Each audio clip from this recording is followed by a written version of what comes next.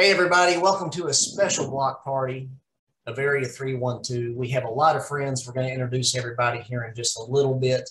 Today, we're going to be discussing Stryper, The Final Battle, the new album, and it's great to have all of our friends here. I do hear the doorbell ringing one more time, friends, so I need to let one other person in, and then we'll get the introductions underway. Hey, Mr. Perry. How y'all doing? Good. Good. We're going to let Joel Walker in, and then I'm going to let Joel in. And Perry, if you can, just say something like, well, guys, it's been great to visit, and I'll see y'all later whenever Joel gets on. All right. Hey, Joel. Hey, Joe. Well, it was a good talk, guys. I appreciate you having me, and we'll see you next time, all right? Okay. Thank you, Perry. Take care, Perry. Great. Thank you, buddy. Take care, man. What? That look was priceless. I was like, what did I just miss? I'm obviously not a Stryper fan, Perry. Mr. Perry Richardson, thank you, sir, for blessing us. Thank you, guys, all of our friends, for blessing us. And we'll do some introductions here after a bit. But, friends, Mr. Perry, I spoke with Miss Shelley. I told her we were having this little block party. And she said, Mr. Perry, I guess Miss Shelley, she does your managing and everything. And she said he gets You have to do what she says, basically, is what it is. That's right.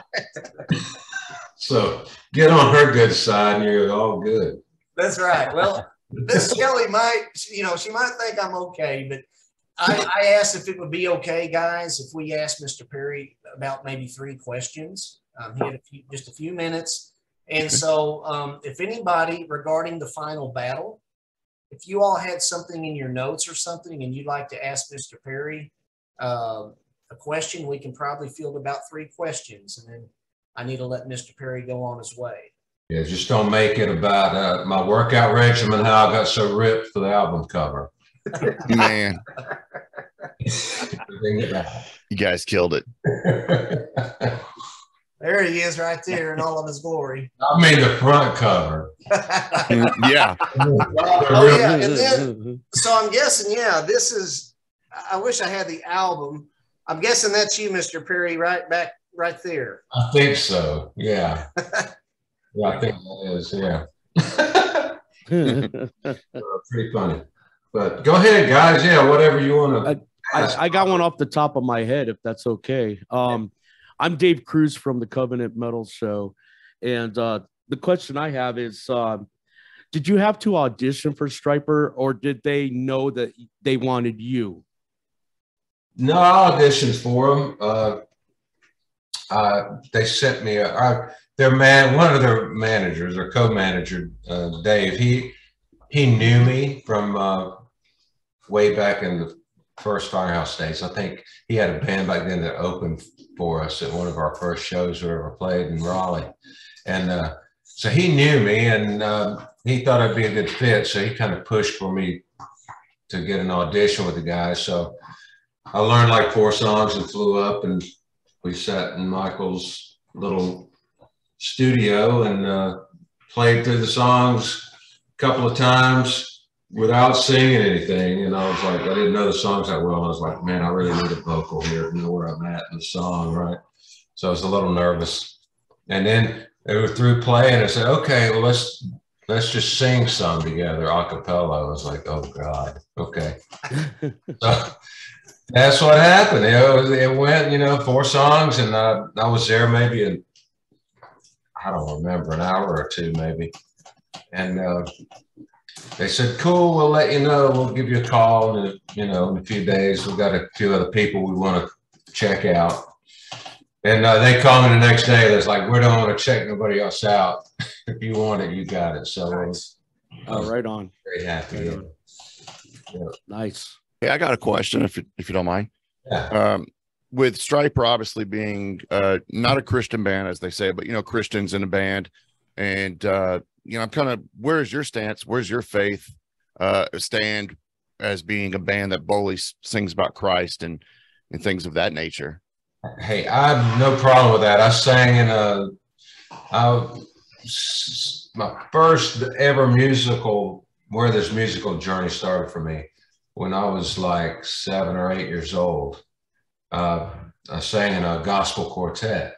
Okay. And my family's always been, you know, we were a pretty religious family. But I was raised that way, and it's always been in my heart.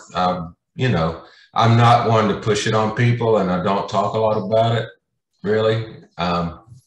But I am proud to be in this band that delivers that message. So, you know. It's awesome.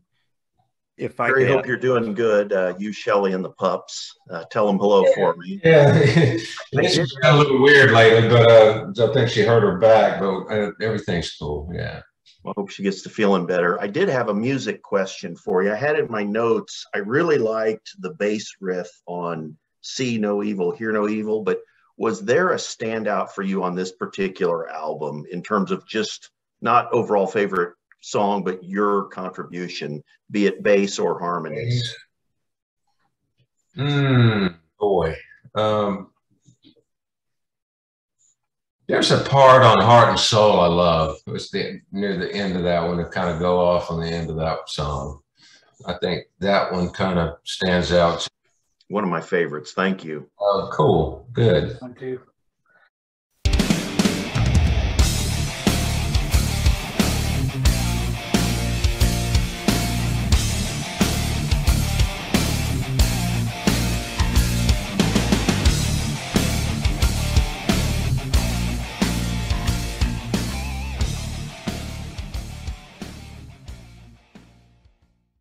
Yeah, I love that song. And Perry, I don't have a question, but I just wanted to say something as a lifelong Stryper fan. Nothing against the old guy, but I'm just really appreciate what you brought to the band. It's just been incredible. Oh, and man. Your light just shines every time you see you always got a huge smile. And the bass has just honestly in the last few albums it's just never sounded better. It's just I was always one that never kind of really paid any attention to bass. Like I knew it was there, I never really paid attention to it. And all of a sudden, these last two albums that you've recorded on, you just hear it. It's like it's amazing. It's pretty. And you're also just super kind with your friends. I don't know, you probably see so many people, but I remember I saw you guys on the To Hell with our Goddamn Evil tour. Yeah. I rolled up to the back of the place you were playing, and you were just sitting on your chair having a cigar, and I could tell you were on your phone. I wasn't going to bother you, and then you came over and said hi, and you were just so kind, and just wanted to say thanks. Hey, thank you. I know I do smile a lot, but I'm pretty happy when I'm on stage. I'm seriously having a pretty good time, and I think it kind of shows. But I try to be that kind of person. I try to be positive, try to be optimistic about things and look on the bright side of stuff and have a good outlook. There's the way mom and dad raised me, but I understand some people look up to the band, and I know if I was walking up to, say, I don't know, Judas Priest, and if they were church to me, it would kill me inside. So I'd like to know that somebody's a fan of the band, and I want to make them feel good too. So that's the way that is. Perry, I don't have a question per se, but I'm a fellow South Carolina guy, and I just. Oh yeah, where are you from? I'm in Columbia. All right. I just thought that was awesome that a South Carolina guy was going to be with my, Yeah. one of my favorite bands. And Awesome, man. Yeah, I'm glad I got to move back home, and you're still in Conway, is that right? I am up in north end of North Myrtle, up in Little River area now. And when we moved back, we built a house here on the golf course, a nice quiet little neighborhood, and I get to play golf once a week with all the neighborhood guys, and it's pretty cool. And so yeah, it's out of the way, out of town, away from everything, and I'm just having a ball being back home. Yeah. Right. Yeah. Harry, what's it like playing with Robert Sweet? Man, Visual timekeeper. it can be a challenge. I am used to Michael Foster at Firehouse, rock solid, just, just power drummer, right? Robert is that, but he does fills and things that I was never used to playing to, right? I mean, things will be, it almost, it's so crazy. You got to mentally count to yourself 1, 2, 3, 4. And that's his style, dude. And it was so hard when I first joined to learn him and because it's different on the playing to a record, and when you get in there live and playing it live, it's totally different. So the first few months was a learning experience for me, and we lock in together, especially on that kick, man. I mean, I get the most compliments that we get is, your vocals sound great, which I love because I'm a vocal guy before I'm a bass player. And you're so tight. The band is as tight as I've ever heard it. And that's me and Robert locking in. That kick and bass has got to be right on the money, right? And so I think we have evolved over these, what's it been, 5 years now already? An anniversary yet. Yeah. So I think we're pretty close to being very good together, Yeah. I keep hoping you guys will swing through here in Northern California. I know you just played in SoCal. Yeah. That's about 400 miles from where I'm at here in NorCal. Yeah. And I hope so. I love it up there, man. I hope we get to go back up that area, Yeah. Looking forward to it sometime. Yeah. I have a quick question. Oh, I'm sorry. Go ahead. No, Okay. go ahead, Rex. Okay.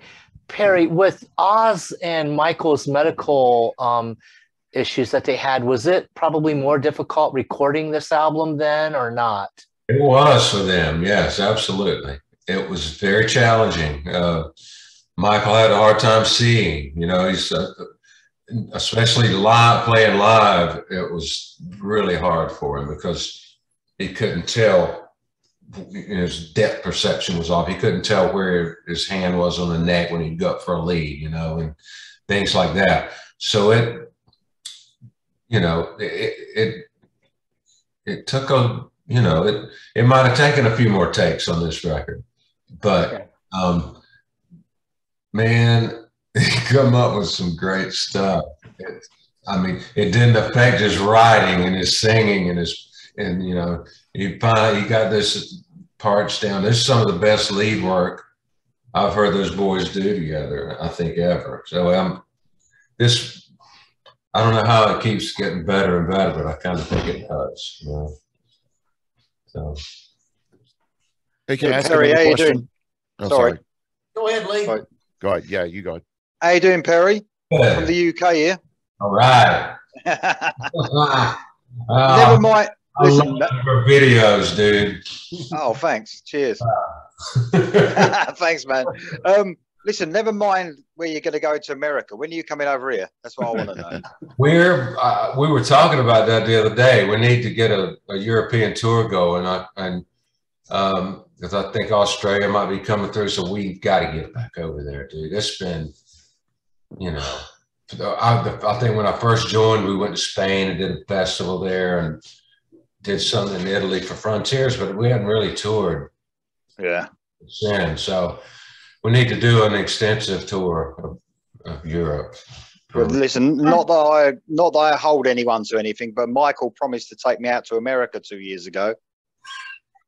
So he hasn't done it yet. So you're going to have to do it now. Hey, you're welcome to come on down to Myrtle Beach. I got an extra room, or I got a camper in the driveway. You can. Oh man, that's fine with me. I'm staying in a tent. I'm going to download and staying in a tent next year, so a camper will be fine. That's all right. But yeah, last time I really toured Europe back at Firehouse, we went over in '91. we toured with Status Quo, as you might say. Oh wow, yeah, and they're big over here. They're a institution, really. My dog's going crazy. They had like 3 tractor trailers just for their chefs and their ovens and all that stuff. It was gigantic, the biggest tour I'd ever seen. In the first show, it sold out 3 nights in Wembley. You know, they're big. They were a big thing then. The show was sold out we were with them for a month, and they treated us great, and we loved those guys. So it was fun. Yeah. Might not have been our crowd, but it was great to get over there and at least get our name out there. Cool. Well, I'll definitely, if you come over, man, I'll be there. I'll see you. Yeah, I want to meet you, dude. I really do love your enthusiasm about the songs and the band and the stuff you put out on YouTube is awesome. I can't wait to see each song, what you do with it, and your reaction. So I love it, dude. Yeah. Thanks, man. Cheers. Mr. Perry, I'm looking at the time. I would like to ask one quick question on my behalf. And first of all, and guys, let's congratulate Mr. Perry on 5 years with Stryper. That's awesome. Yes. Thank you, yeah, sir. Absolutely.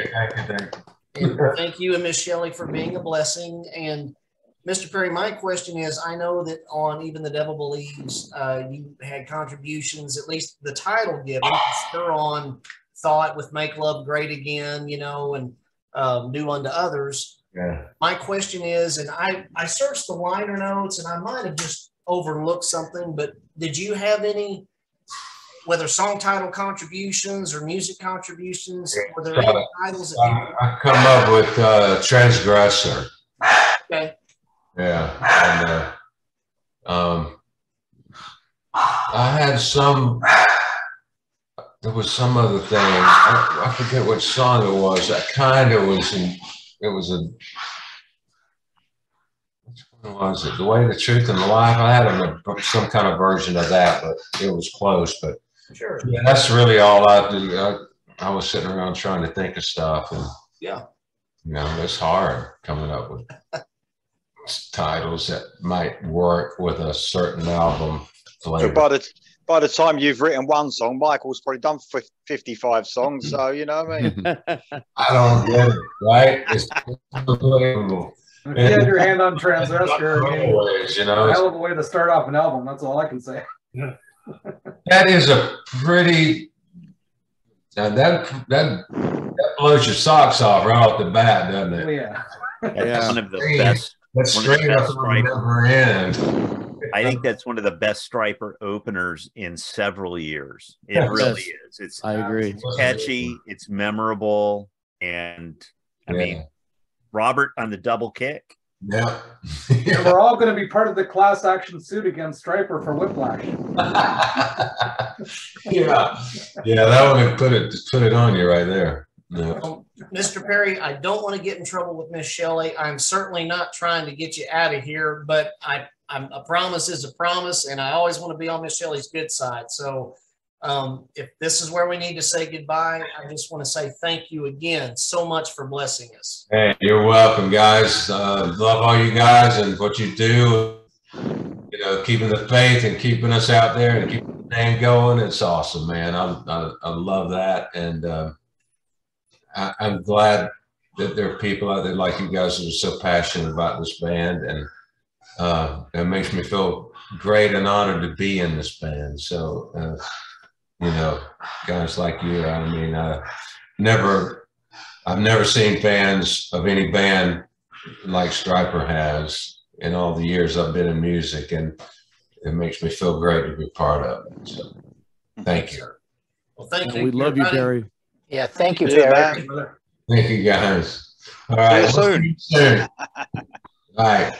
Bye. Bye.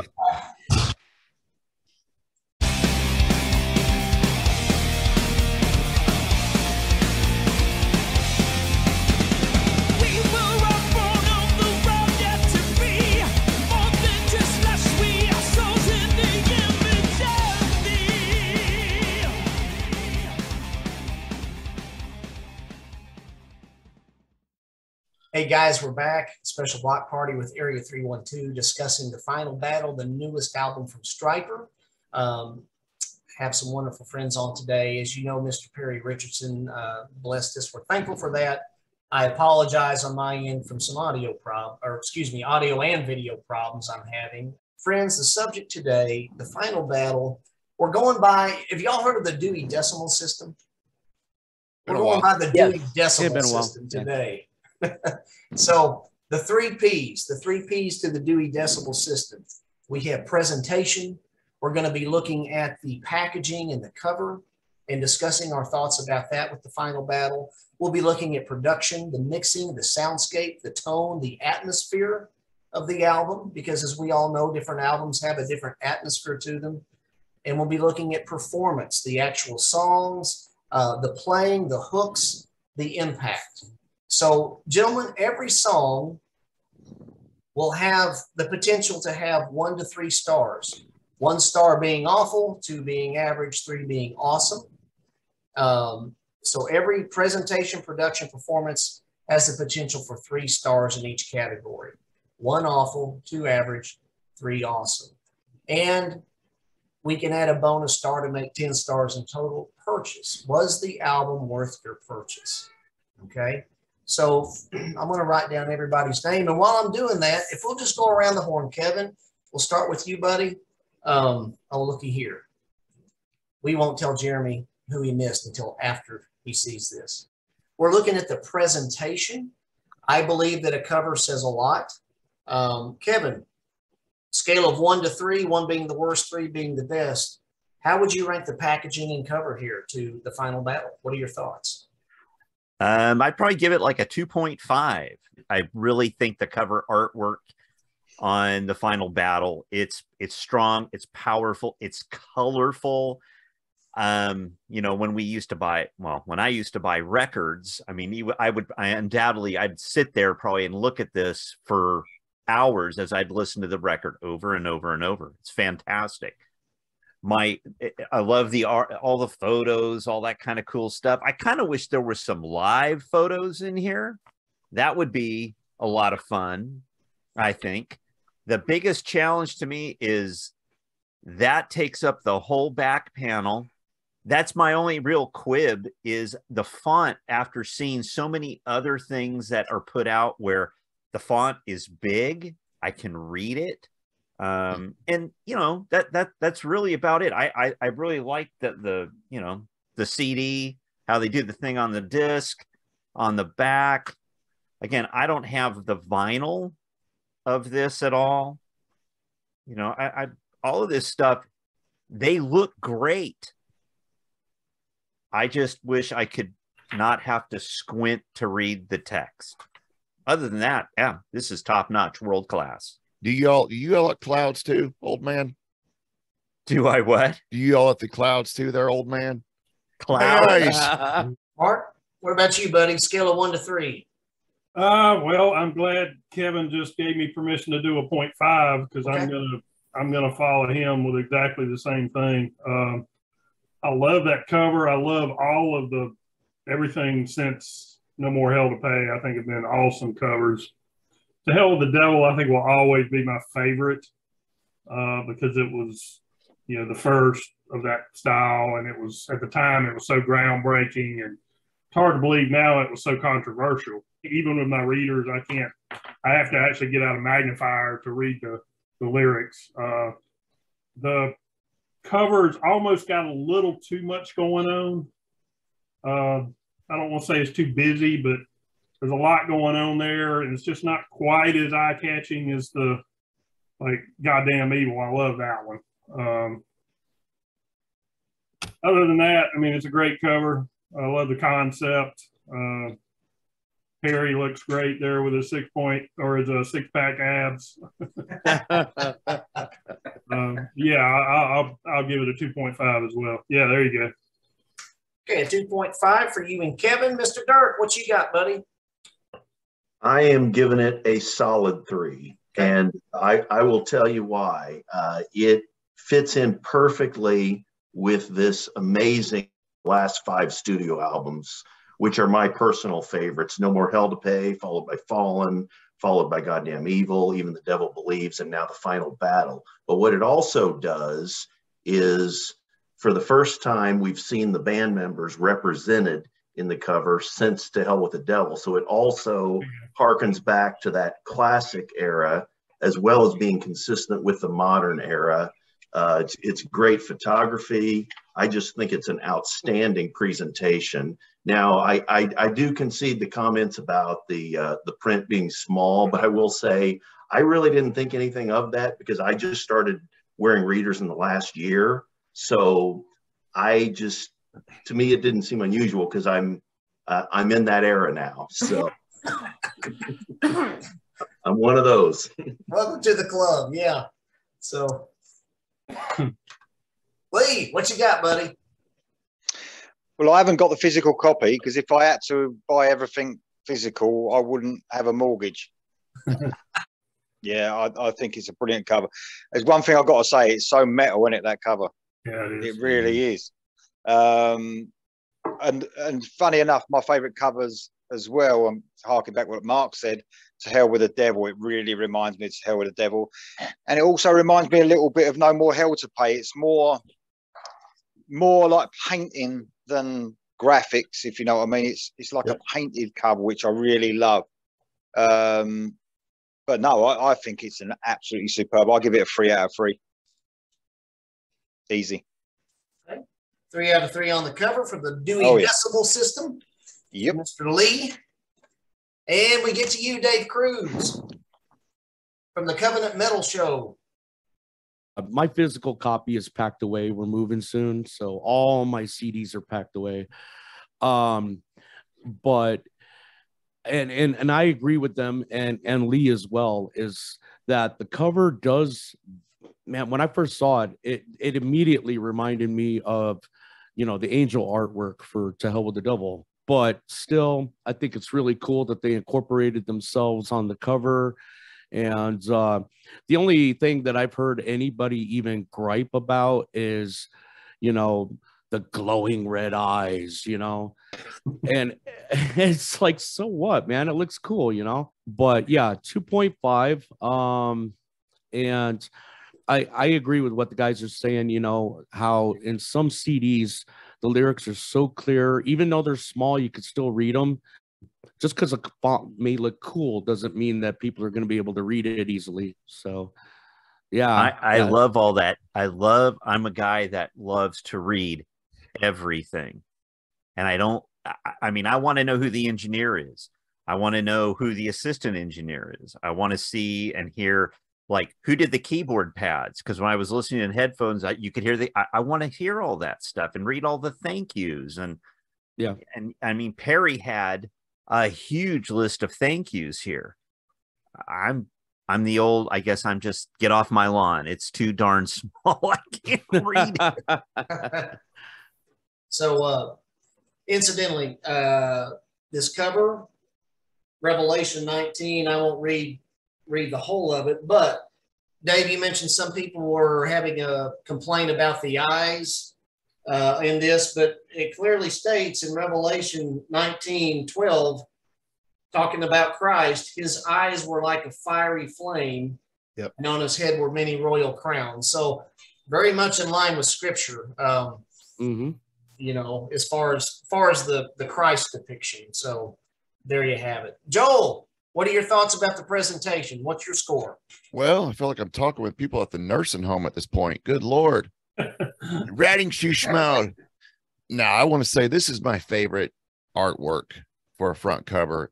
It is very similar to the original To Hell with the Devil, with it being, I guess, maybe the only one that I could think of with the 4 kind of members are on the cover and they're doing something within that cover. I really, can I give it a 3.5? Can I go above a 3? I love this artwork. I think it is awesome. I don't really go back and read the lyrics like I used to. Maybe that's just, we got, like Kent was saying, there's so much going on in life that, reading lyrics, I can listen to them if I need to hear them, but reading them is not really something I do like I used to back in the day. So maybe they're taking that into consideration where they're like, maybe people aren't reading the lyrics like back in the day. And they can also look it up on the internet if they really want to know what it is all about. But when I thought the pictures, from looking at what Kevin you showed there, I think the pictures of the band look good. I really love the artwork though. That is definitely my favorite album cover by the band. It's definitely better than Reborn. Yeah. Getting slimed. Yeah. All right, Joel, coming. I gave you a 3 for that one, Joel. So Okay, 3.3. No. Paul 3 Anderson weighing in from Canada, buddy. What you think about the cover? I got the vinyl. Oh, Paul Anderson, talk to us, buddy. What you think about that cover? What would you? Oh my goodness, man. Absolutely a 3 out of 3, no question. We're talking presentation here. This cover just oh, sorry, Put it in front of your t-shirt, Paul. Put it in front of your t-shirt so we can see it. There you go. Yeah, you're blending in there. Yeah. There you go. I don't have a green screen, so anyways, this is the I picked this up. This is the colored vinyl. It's the oops, no, that's not working either. Put it in front of your t-shirt. keep it in front of. There you go. There you go. That's the yellow and black marbled vinyl. Canadian dollars, it was about 70 some odd dollars, so a bit rich, but worth every penny in my opinion. And it's the back cover, and same thing in here. Oops. Okay, bold. Good Nice. artist pictures. I love it. I think that looks Nice, great. yeah. Absolutely love this album cover. It's a bold statement. And I think the LP has some pictures that aren't on the CD and vice versa. Actually, I think you might actually have more on the CD from the looks of it, from what you were showing earlier. Is there a inner sleeve that the vinyl is in? Does that No, have just the white sleeves, and that's it. Okay. Yeah, there wasn't like an inner sleeve. I mean, you have Mike, Robert, Yeah, it looks like they Oz, Perry in the band here. I guess that gives you a reason to buy multiple copies then. There you go. There you go. Jeremy, what do you think, buddy? What's your opinion of the cover? Okay, so for the cover, I give it a 3. I love it. I think it looks great. For the rest of the packaging, I give it a 1.5 to 2. I like all the pictures in the CD jacket. As everyone mentioned, the font is too small. That's what, when you put a darker font on black, it's so hard to read. So that's a negative for me. Aside from the pictures, everything else was dull to me. With the inside, the back cover has the same photo as the front cover. Am I correct? I forgot to get my CD. I think it's the same picture. You're talking about this and that? It's the same. Yeah. It's the same. Yeah. For me, as you know, because I like packaging, and this is what I critique on my show. To me, that's lazy. I don't like that personally. I love the front cover. I love the actual artwork, but I would have had like them a reverse of that of them. You see the back side of that front cover or something different. Obviously, I know that costs money and all that good stuff, but and the CD has the same picture as the cover, correct? Yeah. So again, it's like they're using it 3 times, which personally I just don't like. Again, I love the front artwork. I love the pictures inside. Everything else, I was not that impressed. But that's my critique on that. Again, I'm going to be doing an episode on my Torrential Riff show about that, all of what I just said. But so good and bad for me. Gotcha. So for the exterior, you would give it a 3. Maybe for the interior, a 1.5 to 2. Yeah, leaning more towards 1.5. Okay, and I appreciate your honesty, Jeremy. That's what it's all about. So you know, I like artwork. I like design. I like the way how it's laid out, and I wasn't that impressed. Gotcha. Rex, my friend, what do you think about the cover? What would you rate it, and what are your thoughts? I was like, okay, I hope I get a better quality picture, but there's something just weird about it. It's not crisp and clear. I can't put my finger on it. It just seems slightly like out of focus. I mean, their other album covers are a little grainy. Yeah, there's something, and so I just was like a little curious about that. And then when I saw the official press release and it looked the same, I'm like, I'm not sure about the lightsabers on it either. Just yeah. And of course, we've talked about. I forgot. I heard people mention that. It does look like I don't. I'm just like I'm not sure about that. And of course, the printing is terrible. Yeah, I can't read that at all. I like the idea, and I like the idea of all 4 band members, like was mentioned. Like you haven't seen that since To Hell with the Devil. So I'm giving this category 2 stars.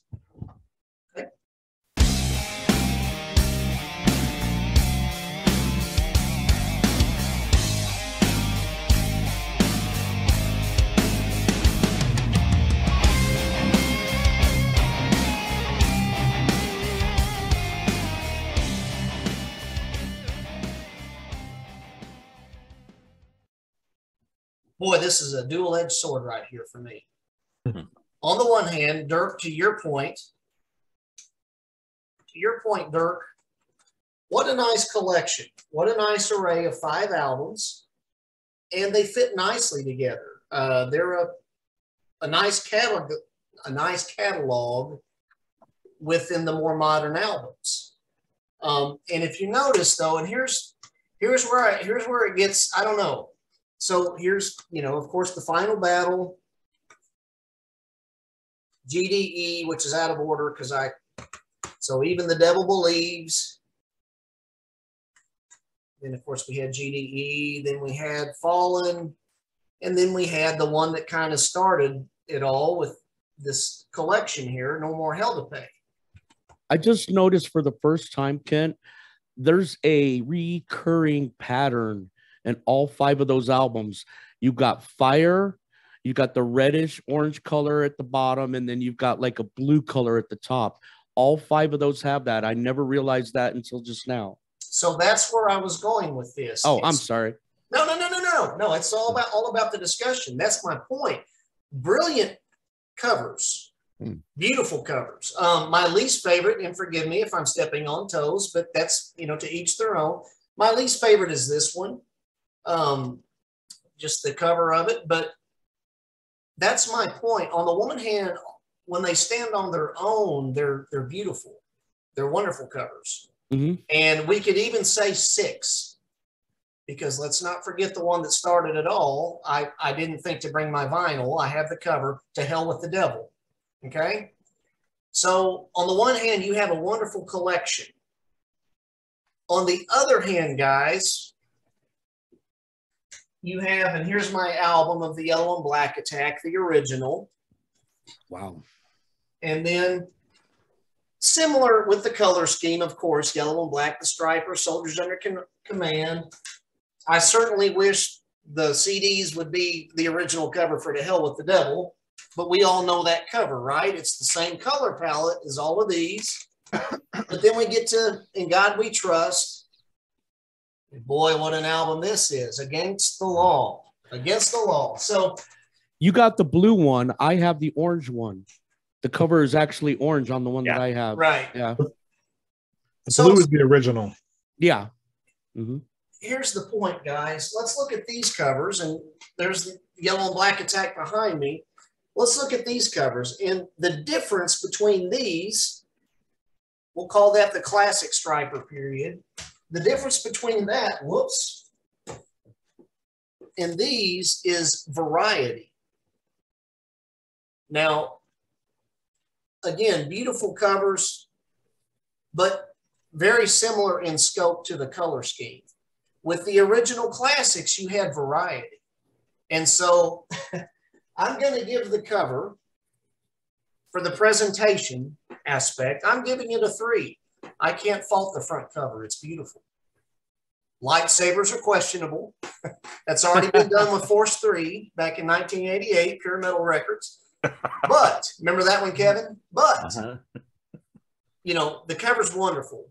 I am missing the variety. And so as a Stryper fan, let me say that my druthers, I have some druthers with each category.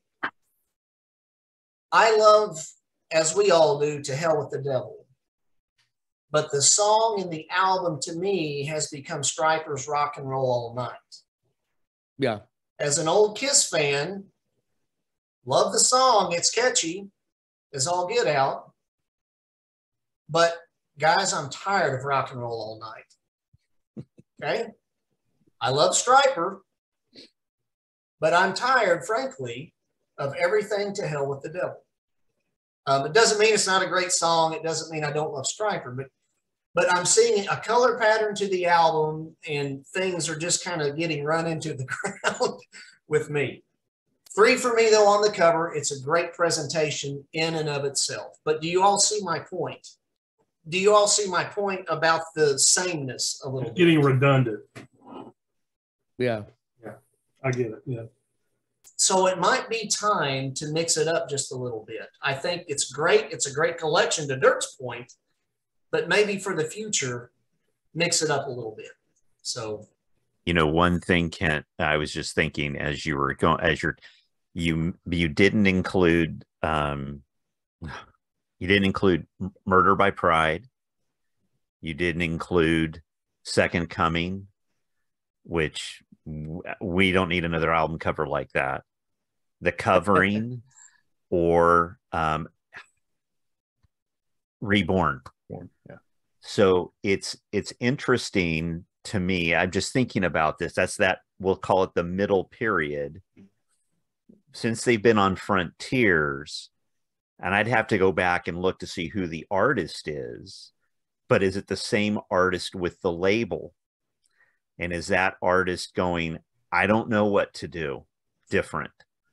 Because, you know, I mean, so that's kind of just my, I just thought about that as you were going through that, because you've got the classics and then the current, and then we have this middle period. And but everything, because since they've been on Frontiers, sometimes the labels have people that do the artwork, and maybe that's the part of the issue. I don't know. Well, I think you're right, Kevin. I think it's the same artist that have done all those albums on Frontiers, and his name escapes me right now, but Dennis I know. Decker. Who is it? Dennis Decker. yes. I think though they've all been kind of a theme, and I personally like it. Like, and it even the lightsabers might seem a little funny, but at the same token, I think in this modern world, when you're a band like Stryper and you're reaching out to the unsaved and whatnot, to throw in a little lightsaber, I think is actually kind of cool. Well, and to your point, Paul, it is the sword of light. It is the word of light. So I understand the symbolism. So, yeah. Guys, it's a discussion, as we all know, no right or wrong, to each their own. I'm just presenting honest thoughts, just like my brother Jeremy. Jeremy's brutally honest sometimes. Guys, let's move along, because we're on Lee's time, on the UK time. So production, guys, we're talking about the mixing to the final battle, the soundscape, the atmosphere, and tone of it. 1 to 3 stars. Kevin, what are your thoughts and what's your score? Well, I actually went back and I listened to all the albums prior, from Fallen forward. And honestly, I like how this is produced. Robert's got a decent drum sound. Everything is clean. It's clear. It's crisp, and it punches. So I'm listening to, because like the rest of you, when do I listen to most of this stuff? In my car to and from work. And, you know, so when last week, I wrote my review for Heaven's Metal magazine, and I went back through and I re-listened to the album again in the headphones, essentially. And it sounds really solid. Is it the best sounding record of all time? No, but it's produced incredibly well. It's not like there's something I'm going to fault with it. There's not. Sometimes with some of the Stryper stuff, I notice where when they play, like when they're doing, I think it's See No Evil, Hear No Evil. In the beginning, you get the guitar riff, and the riff, it doesn't sound thin. It sounds crunchy. It sounds beefy. But sometimes I'm thinking it sounds just kind of like it's missing this one little thing to push it forward.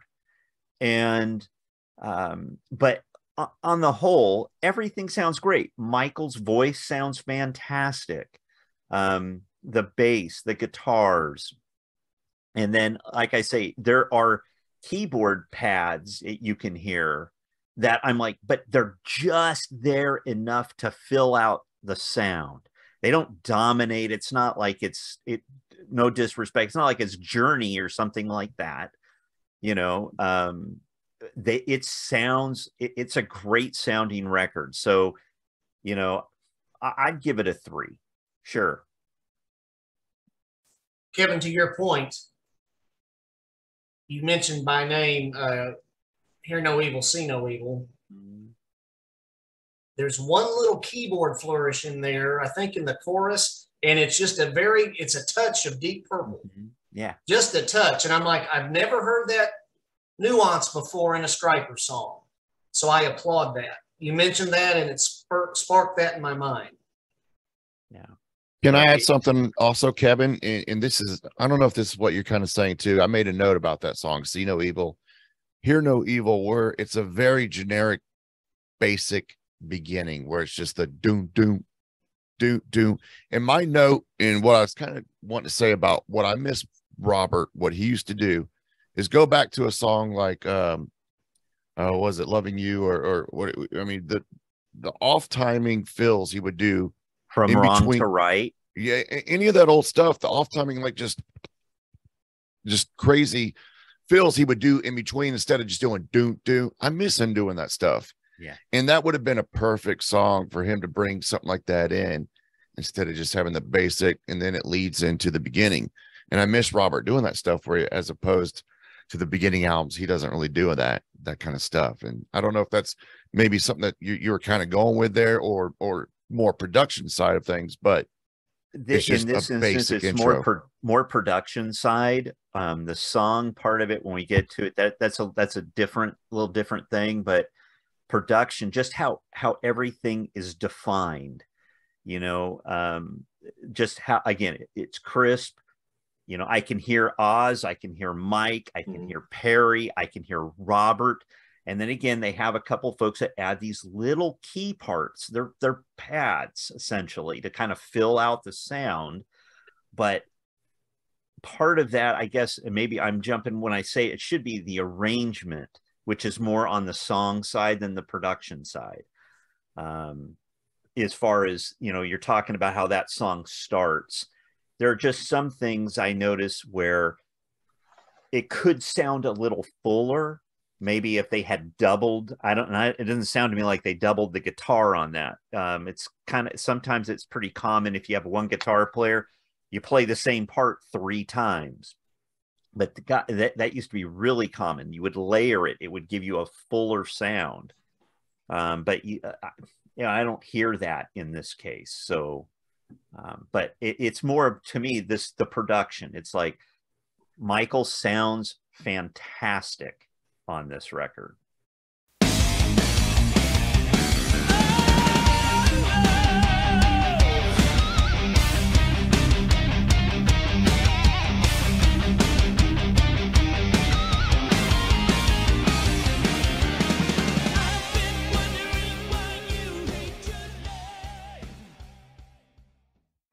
Mark, what are your thoughts, buddy? What's your score, and what are your thoughts about the production, the soundscape, the atmosphere, the tone?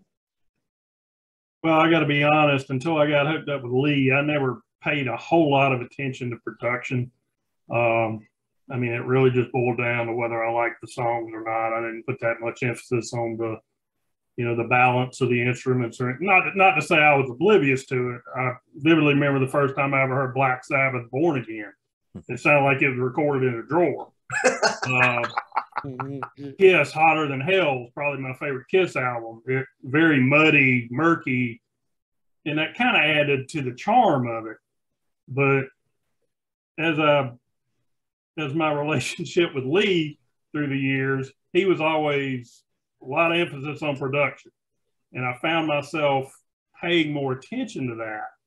And now I put as much emphasis on production as I do on the quality of the songs, just from, you know, hearing him talk about it. But I think it's crisp. You know, I can hear every instrument clearly. I'd give it a 3. I can't fault anything. I mean, Michael, you know, we all know Michael's an amazing singer. He's an amazing guitarist. You know, he's not just a double threat. He's a quadruple threat. He's an awesome singer. He's an awesome guitarist. He's an amazing songwriter, and he's a great producer. There's not a whole lot of people on the scene now that, you know, I can say that about. But yeah, I think he did a fantastic job on this one. Very cool. So a 3. Yeah, I give it a 3. I give it a 3. Yeah. Wonderful. Okay, Dirk, what are your thoughts on production? Well, I would concur with Kevin's comments. I mean, practically everything that he just said, and I don't think I could say it quite as eloquently and quite as thoroughly and technically as he could. So I'll kind of go another direction on the description. When Second Coming came out, we saw what a modernized Stryper could do with those classic songs and with the appropriate mix. And to me personally, that album has become my definitive version of those classic songs. And they came out with the covering, and they just really showed their chops, you know, what they could do with those musics in that song. And they got respect from people like Rob Halford at Judas Priest. I was at Judas Priest in Queensryche last night. I saw him in concert. So I'm a metal guy, you know, and you know, faith-based music is probably about 10% of my collection, and that includes Stryper. So I listen to Stryper. I love the faith-based message, but I listen to him because it's music that I would listen to anyway. So when No More Hell to Pay came out, that was everything that I hoped for as a fan from a modernized Stryper. And these albums have just gotten,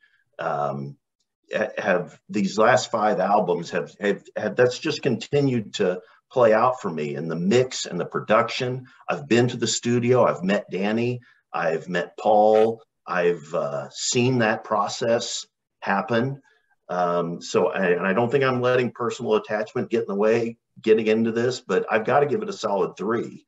And most of the time I listen to this in my car, but I have had a chance to listen to it with a good set of headphones on. And then I do something just kind of very subjective and fun. I do what I call the Harley test. I go out on my motorcycle, I crank it up, and I say, is this something that is like AC/DC or Van Halen? Is it cool to listen to on a motorcycle? And it passes the Harley test with flying colors. And I will tell you, the original Reborn album does not. With that mix, I can't listen to it on my bike with all the sound around and everything, but I can listen to the Michael Sweet version of Reborn on my motorcycle. So I can't listen to it on my bicycle. With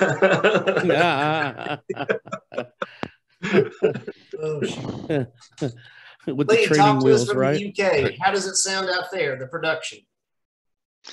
Yeah, I mean, if Michael Sweet gets to watch this and anyone has a go at the production, that's probably what will upset him more than anything, I reckon. He's very proud of the way these albums sound, I think. That's his, you know, that's what he talks about mainly, you know. I really like it. I think it's crystal clear. There's one thing I would say about this. I think the drums and the bass are really prominent. I mean, probably more than they've ever been, I think. Yeah. And I'm a bit worried that I think that the guitars, they are loud enough, but I think any lower and you might lose some power there. I think, you know, I mean, them guitars need to be at the forefront. For me, I'm a guitar bloke, you know, I mean, I love drums and bass. And I think a lot of bands these days they don't have it loud enough, drum and bass, but it's almost Michael is really pushing the envelope to have the drum and bass really loud on this. And on some songs, I wrote, I think it was on one song, No Rest for the Wicked, I think it is.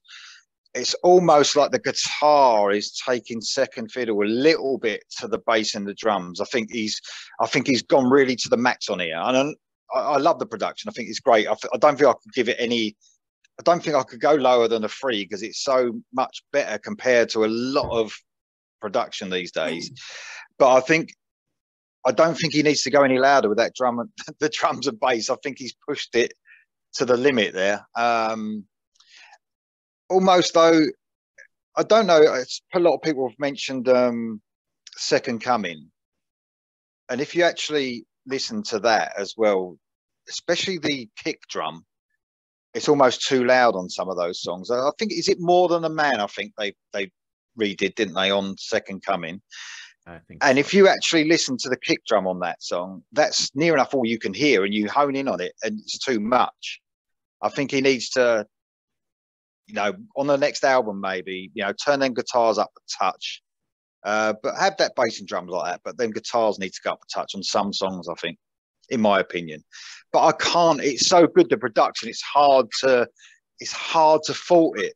But that's the only thing I would say. I really love guitars. I really love it when they hit you. You feel them in your chest, and I think you can feel the bass and the drums in your chest on this album. Maybe not the guitars so much. But there you go. So a 3 with a caveat or 2, huh? It's because you've got a 2 at an average and a 3 at a, what's your 3? Like perfect? Is that what's? Yeah. 3 is awesome. 2 is average. Awesome. 1 is It's awesome. almost you haven't got enough numbers there, mate. Yeah. You know Like what I mean? 2.8, 2.9. Yeah, exactly. Yeah. All righty. I got you down for a 3 though, Lee. So Yeah. Dave, what do you think about the production? The production, overall, it took some getting used to when, they started with the last 5 albums, with No More Hell to Pay. And out of the last 5 albums, the only one that I honestly did not care for was GDE. In my personal opinion, there was 3 decent songs on there. The rest of the album to me was just fillers. That's why when they came out with Even the Devil Believes, I'm like, okay, cool. This is good. This is good. And then the Final Battle comes out and not one even mediocre song. The whole thing is just blew me away. And I was actually listening to it earlier before, we started the deal today. And because I'm going to have to bounce here. So I could just give you a quick rundown of my scores. Okay. The song I would have to say is that my 2 favorite songs on the album, Transgressor and See No Evil, Hear No Evil. A close third is Out, Up, and In, I believe it's called. Followed by No Rest for the Wicked. And I just love all of those songs. Actually, on my show yesterday, I played, Friday, actually. I played Ashes to Ashes, the last track on the album. And same old story. That song, when I first heard it, I didn't like it, but then I heard it a few more times and it grew on me. And then now I listen to it and I just find myself singing along to it. And overall, I would give the album a 3 out of 3. Sincerely, very well, very good songwriting, and I think it was produced very well. Michael did a really good job. All the guys did a great job. So overall, 3 out of 3, definitely. Okay, so a 3 for the production, and then because you're having to bounce, a 3 on the performance with the song. Yes, sir.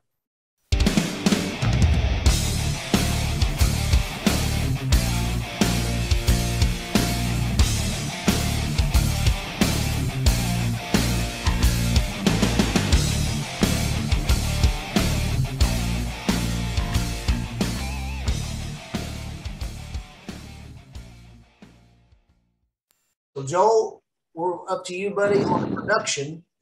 Mhm. What are your thoughts about it? The mixing, the soundscape, the atmosphere of the album. I want to say Michael Sweet is a good Stryper producer. I don't know how he would do outside. I know he's done stuff in the past. I know he's grown as a producer with, I want to say his first production was with Mass. I want to say that was the first album he produced. And he has really grown as Stryper's producer. And I'd say, I don't think anybody else could do it. I want to give it a 3. I don't want to keep this going too long, but I'll give it a 3. I always look at things from a drummer's perspective and listening to the drums first thing.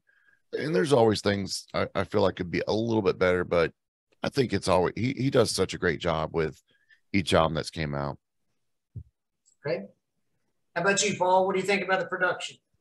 I'll go a 3 with the caveat as well. Amazing. Like everyone's noticing the drums, the bass really punching through on every song. It's and it's something that I never paid attention to before, but you can't help but pay attention now. The only thing I would say about this album is I have had to go and read the lyrics a little bit more compared to Even the Devil Believes. I found Even the Devil Believes, like every vocal lyric seemed to really come out really well. I didn't have to go and read the lyrics too much to see what Michael was saying. So that's the only thing I would put on this one. But my gosh, it's just a brilliant album from beginning to end. As I'll even steal Lee's thunder here. All killer, no filler, total frustration. There you go. Jeremy, what are your thoughts, buddy, on the production? This was a slight, again, I agree with Lee. I think there's too much bass, not bass guitar, but just bass, the overall bass, compared to when you compare it to Even the Devil Believes, which I think is perfect. This was, for me, everybody likes, some people like it more bass heavy, some people like it less. So that's very a personal thing. But for me, I'm gonna go in, I remaster it and bring the bass down so I can enjoy it to the way I like it. So I would give it a 2.5, and I hate to give 0.5s, but it doesn't ruin the record. But as other people have noticed, I think it's just slightly too bassy for me. But overall, like everything else, it sounds great. Again, Michael Sweet as producer is excellent. But that's my take on that. I'm a little more critical than some people, but that's just what I do. Gotcha. No right or wrong, buddy. It's all your thoughts. Rex, what are your thoughts on this, partner? Well, those guys at Spirit House, they just have this, locked in so good now with doing all these albums, and Danny and those guys and Michael, there's some definite drums are up there in the mix and that, but I can't give it anything less than a 3. It's just incredible. Okay. My thoughts, guys, I give it a 3. And Jeremy, I'm a little bit, I guess, different than you. And what I liked about it was I'm getting a good bass definition, meaning a good definition on the bass guitar to Perry. If you want to hear Tim's excellent bass work, listen to Against the Law, a brilliant album from all those guys, in my humble opinion. Tim's bass work really shines through. With the more modern albums, in my humble opinion, the bass has kind of always been in the background. And even on, where's the bass on Soldiers Under Command? You listen to Against the Law, you listen to Hell with the Devil and In God We Trust. The bass is just kind of in there, but it's hard, it's not defined. To me, Perry's bass on this album has a great definition to it. And a perfect example, if you listen to Heart and Soul, there's some bass punch in there. I don't get a muddy bass sound, Jeremy. I'm getting a well-defined bass. Now, back when in my little humble little assimilation of a band, when we would go to the studio, the engineer used to say, take this mix out to your car and see how it sounds. It's the car stereo mix is what they call it. And if it sounds good in there, they say that's a good mix, because where do most people listen to music? When they're traveling. Mm-hmm. I listen to most of this album in my truck and a little bit, here at home, but I'm just getting a good sound. I like what I'm hearing. With regard to production, I'm liking the fact that I'm not hearing there's some chances being taken. I'm hearing a well-defined bass. I'm hearing more of Robert's drumming. Now, Joel, to your point, I understand what you're saying as a drummer. You miss some of that flair, just kind of flair of Robert. It's more straight on, but I'm hearing more drum passages on this album. What I wish, guys, with regard to production, and most people have said Michael does Stryper well. I can't argue with that. But I would love to hear as far as production. I bet you Perry Richardson has a great voice. I bet you Oz Fox has a great voice. In fact, I know they do. I would absolutely love, for once in Stryper's history, to hear Oz Fox sing lead vocal on a Stryper song. I would absolutely love to hear Perry Richardson sing lead vocal on a Stryper song. Not discounting Mike at all, but these are production calls, guys. This is what a producer does. Part of what he does. Let's try this, guys. And so I would love to hear that. I would love to hear a great bass solo in a song or a wonderful drum breakdown. Yeah. Or even songs written by them. Because Michael writes. That was the other thing right there. I mean, you know, we got into some of that. You guys know the history. And I would just like to hear some variety. Very strong album we're talking about here. So far, I've given it 2 different 3s, but I would love to hear at this stage in the game with Stryper something to really bring a dynamic, a dynamite. Wow, you know, this is different. Just my thoughts. Shoot me. Certainly, Oz has written songs that could be on these albums. And why, I don't know. Why? I mean, that could be personal. Michael's decision. He runs the band. We all know that. But certainly, he's got to have some great material, as great as a guitarist he is. And we even know Robert writes music. He had his own solo album with Larry World. And it would be something to change up the variety, would be something interesting. And I'd be willing to take that risk as a fan to hear that. You got to be, you're totally right. It's such a thin line, isn't it? From people that, those Stryper fans that are just happy to hear the same stuff all the time.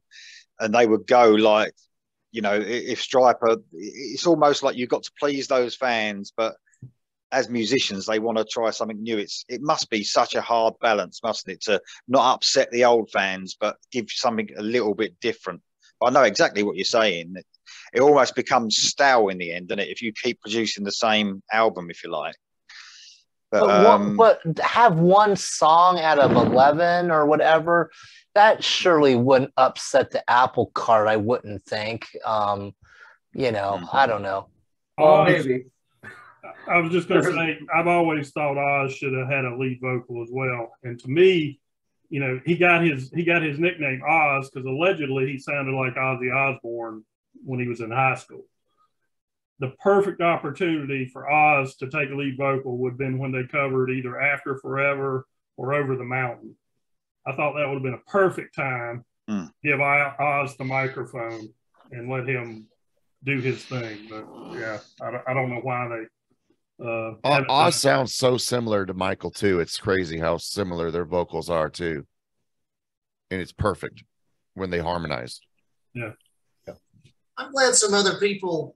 I'm glad that we're not afraid, guys, to talk about it openly, and like we're not committing a cardinal sin if we talk about a little variance here. Ken, sorry, just one really quick thing. This is a bit of a bugbear for, I know it is for Michael Sweet, that when fans say they missed a production of, it's good. I'm really glad you mentioned Soldiers Under Command, and a lot of fans say, "Oh yeah, you know, these albums don't sound as good as Soldiers Under Command." That is just rubbish. I mean, right? If can you imagine if that production now, if the next album, the next Stryper album in 2 years had that production, right? You would just go 10 days. They spent 10 days on Soldiers Under Command total. Right? It's nostalgia, isn't it? It's nostalgia. It's what you remember. It's nostalgia. But then when they did To Hell with the Devil, and then when they did In God We Trust, they spent like almost $1 million bucks producing In God We Trust. Yeah. So the best sounding album for me, if you say it's classic Stryper, the best sounding album for me was Against the Law. Yeah, I agree, Lee. Absolutely. And it was quite similar to the production now, I would say. I don't miss the production. I just miss the songwriting, perhaps. Yeah. Yeah. Those Kirk, songs to your are so point, classic. really quick, I agree with you totally. Second Coming, that's my quintessential of the classic albums. That's my go-to now to hear the old songs. Mhm. So Absolutely. and here's to hoping we have a Second Coming too, with a beefed up version production-wise of In God We Trust. I'd love to see that. That would be awesome. So Kevin Carruthers, back to you, buddy, on the performance. Let's talk about the playing, any hooks in the song or lack thereof, or the impact and staying power of the songs. Okay, so let me just say this. I've been a fan since '84. I heard about Stryper in Campus Life magazine in December of '83. They had gotten signed to Enigma. There was this little blurb, and I was like, what is this? And had this photo of these 4 Bumblebee guys, and it said, hey, this band from SoCal, they got signed to, their album will be out this summer, and they're signed to Enigma Records. And it was like, okay. And then I heard nothing. I kept the magazine. I don't have it anymore, but I had kept the article going. Well, when is this coming out? They said this summer. They said this summer. And I'm listening to Iron Maiden and Judas Priest and all this other stuff. I'm getting to a point here is that I bought it in August of '84, Yellow and Black Attack. I got one of the original covers. If you look at your cover, Kent, my original, the cover, you miss like 2/3 of that hand. Most of everything below, I mean, you don't even see the RS on the cover. It's because they said that was the original print and they cut the artwork. So I was like, okay, but these guys, I've been a fan forever. The last 5 Stryper records have all been hit or miss for me.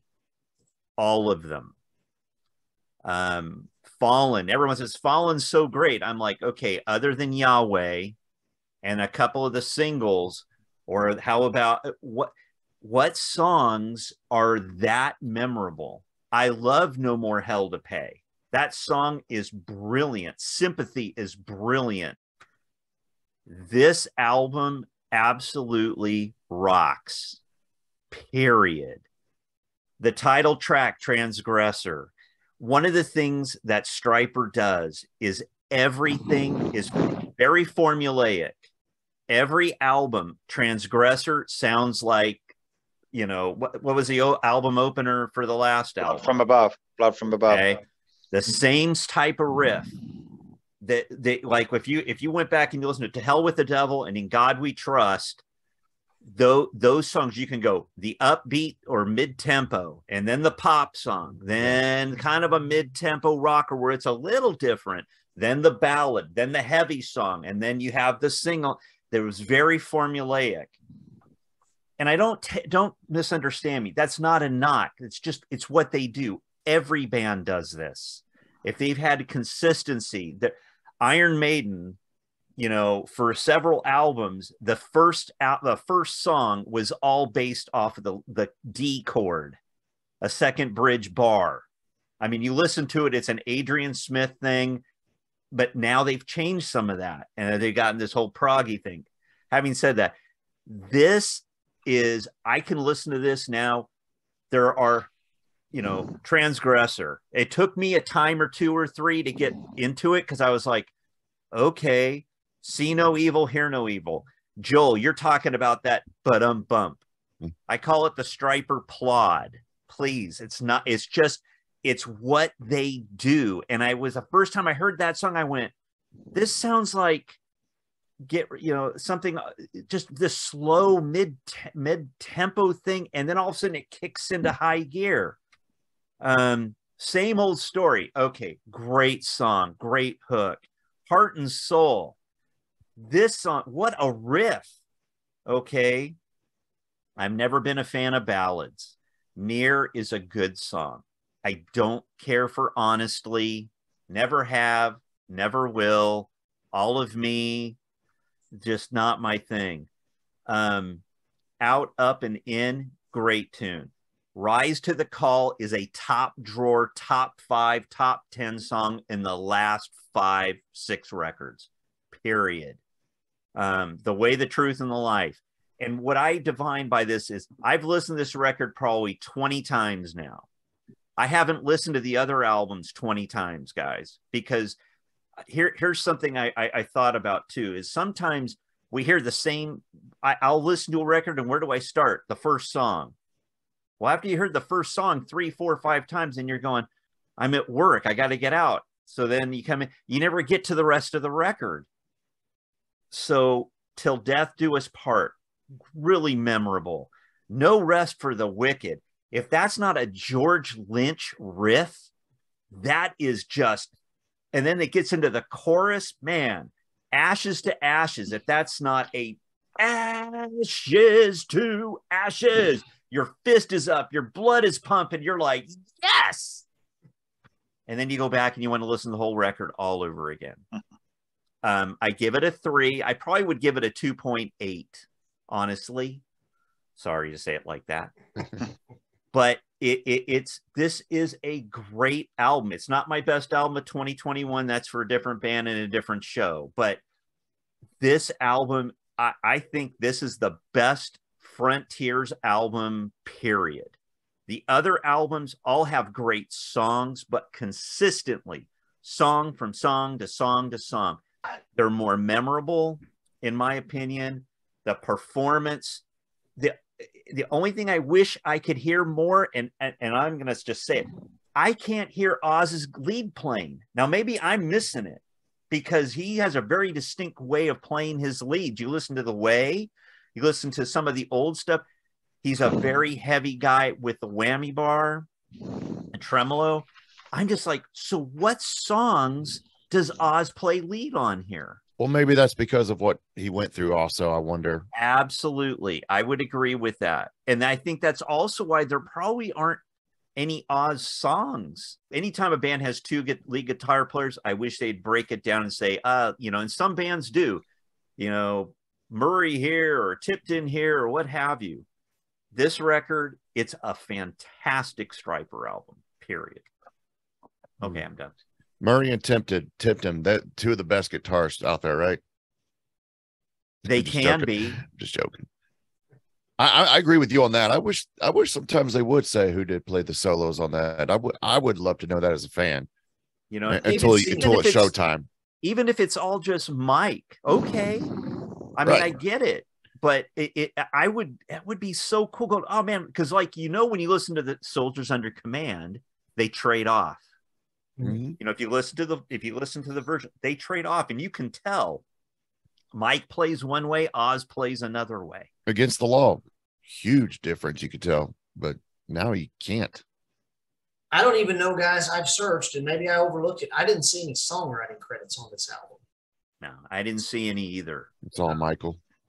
Right before we get to Mark, the introduction to Transgressor reminds me of that middle section of Divider.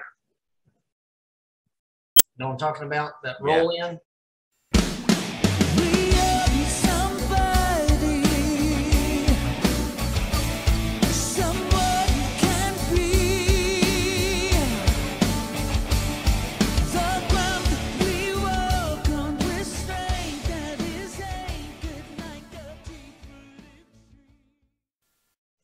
Mark, what do you think, buddy, on the performance?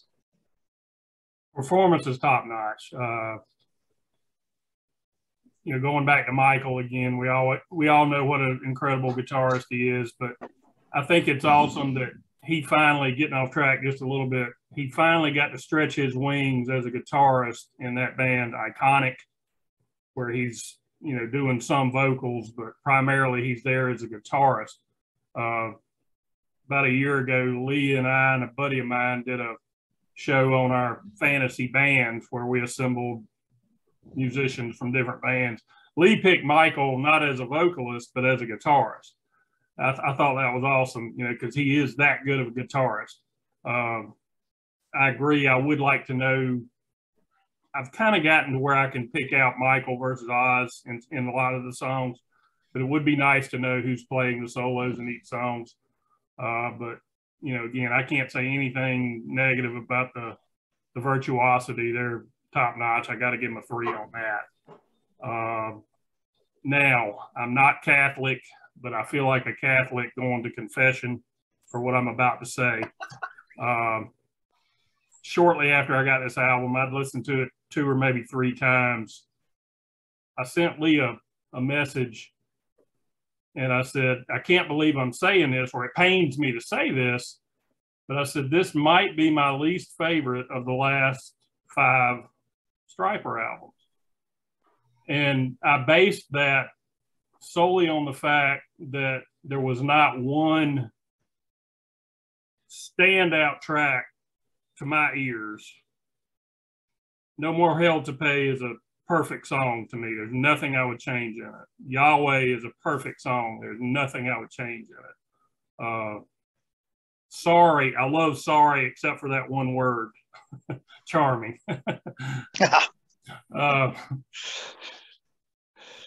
There's not a song on here that is absolutely perfect to my ears. There's something in each song that doesn't quite give it the top of the mountain for me. Now that said, after listening to it, I probably listened to the album probably 20 times now. It definitely gets better with each listen.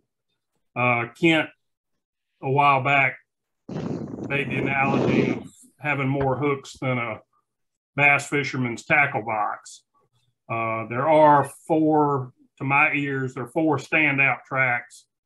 My favorite is probably Rise to the Call. Absolutely love that one.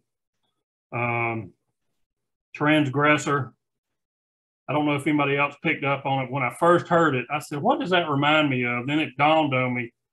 To me, it sounds like Bizarre from One-Sided War. It's got a lot of similarities with that song from Michael's solo album, but great song. See No Evil, Hear No Evil. To me, that sounds like you took No More Hell to Pay, Revelation in the Valley, and threw them in a blender, and you get that song from it. It's got vibes from all those songs. I love the darker side of Stryper when they play these slower, brooding riffs. I mean, I gravitate toward the darker kind of music anyway. I'm not talking about Merciful Fate kind of dark, but you know, it's almost Sabbathy in a way. I love that style from Stryper, and I love it when a band that you don't typically associate with those darker sounds comes out with something like that. It just makes it that much stronger to me. Also, that song has I love the regimented, almost militant stomp in that song, which harkens back to the Valley. And then Near, I think, is probably the best, to my ears, the best ballad they've done since The One. Only one song on the album I don't care for that I find myself skipping. I'll go ahead and say it. Out, Up, and In just doesn't grab me for whatever reason. Not a bad song. Don't hate it, but I find myself hitting the skip button when that one comes on. One of my least favorites too. Yeah. Okay. I mean, it's not Reach Out. You know, I don't dislike it that much. Anyway, I'm babbling. Overall, I would give the songs as a whole, because the strong ones do kind of outweigh the ones that don't do it that much for me. I'll give it a 2.5. And one thing I wanted to mention that I hadn't heard anybody else mention, I don't know if anybody's even thought about it. You realize this is the first album since the Yellow and Black Attack that was not named for a song on the album. There is no title track on this album. Every album after the Yellow and Black Attack was named after a song on the album up until now. I wonder why that was. But Mark, did you not hear the hidden track? Final No, Battle? no, I don't. I That's don't a have a joke, hidden buddy. track on mine. That's a joke. Interestingly enough, though, you mentioned Black Sabbath. The Way, the Truth, and the Life, when it starts after the initial groove, I'm getting some reminiscence of Heaven and Hell. Okay, yeah, To the, of that song. So Yeah, anyway, right.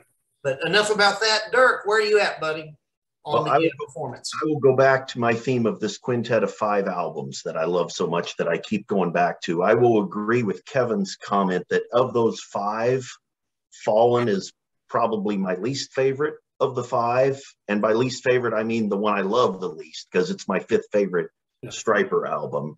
I do not feel like this album topped even The Devil Believes. I do not feel that it topped No More Hell to Pay.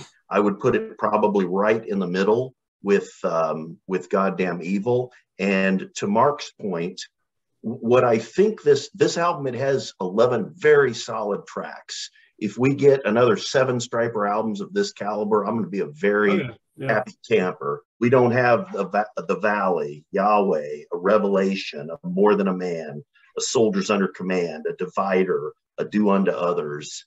There's just not quite that particular song on the album. What I love about it, I love the way they open and close the album with a really heavy track. We'd opening with Transgressor, closing with Ashes to Ashes. I felt like those were just perfect bookends for the album. I really like See No Evil, Hear No Evil, kind of that darker, eerie beginning, almost a Dio vibe to it. And I'm a rocker. I always talk about how I love the heavier songs, and it can't be heavy enough, but I find myself gravitating to these songs like Heart and Soul that are more experimental and have these tempo changes and really pack an emotional punch. Invitation Only was a song like that. So, I mean, I just absolutely love this album. There's so much I could say about it. When you got songs like Near, Until Death Do Us Part, and you say, is it a ballad? Is it a rocker? I don't know. I can't classify it. I think that's a good thing. I think it's a positive thing. I really liked how on Near you saw that Stryper duality in that writing of it could be a song about a relationship that you have with a person, or it could be a song about God.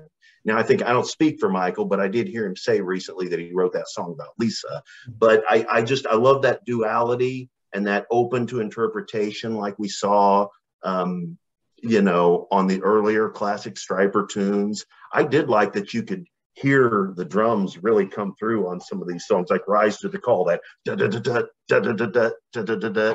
So there's just, I'm going to wear this one out. I absolutely love it. I'm a 2.9. 0.9. All right. 2.9. I've got to say too, before you move on, Lee put it in perspective. When I sent him that email, he responded and he said to him it's the most consistent, and somebody else mentioned it earlier, I forget who it was, the most consistent Stryper album. All the songs are that close. There may not be that one standout track, but all the songs, depending on the listener, are good songs. And I do tend to agree with that. It is a very consistent album. I concur. Yeah, there are no skippers. There are no. As I kept listening to it, the tracks continually got better. Yeah, I agree. Because I'll tell you, when I first listened through it, I just kind of went, okay. Yeah. I like Rise to the Call. That was a standout song initially. And as I didn't care for Transgressor. I thought the intro was way too long because it just kept going and going and go. But as I kept listening to it, and I kept just getting, these are what the songs are, not what I expect them to be, but what they are. And I was like, man, this is really, really, for me, really good. Dirk, during your assessment, you were talking about the different songs, and one of them you mentioned was Near. And, Lee might say there in the UK, he might coin that as a power ballad, right, Lee? A ballad with teeth. A ballad with teeth, Mark. That's right. One of the things about Near that was surprising, here comes that initial intro into the song, and I'm like, this is going to rock. And then we get to the acoustic guitar. Very surprising move. Very cool. So, Lee, regarding all the songs on this album, what are your thoughts, buddy, on performance?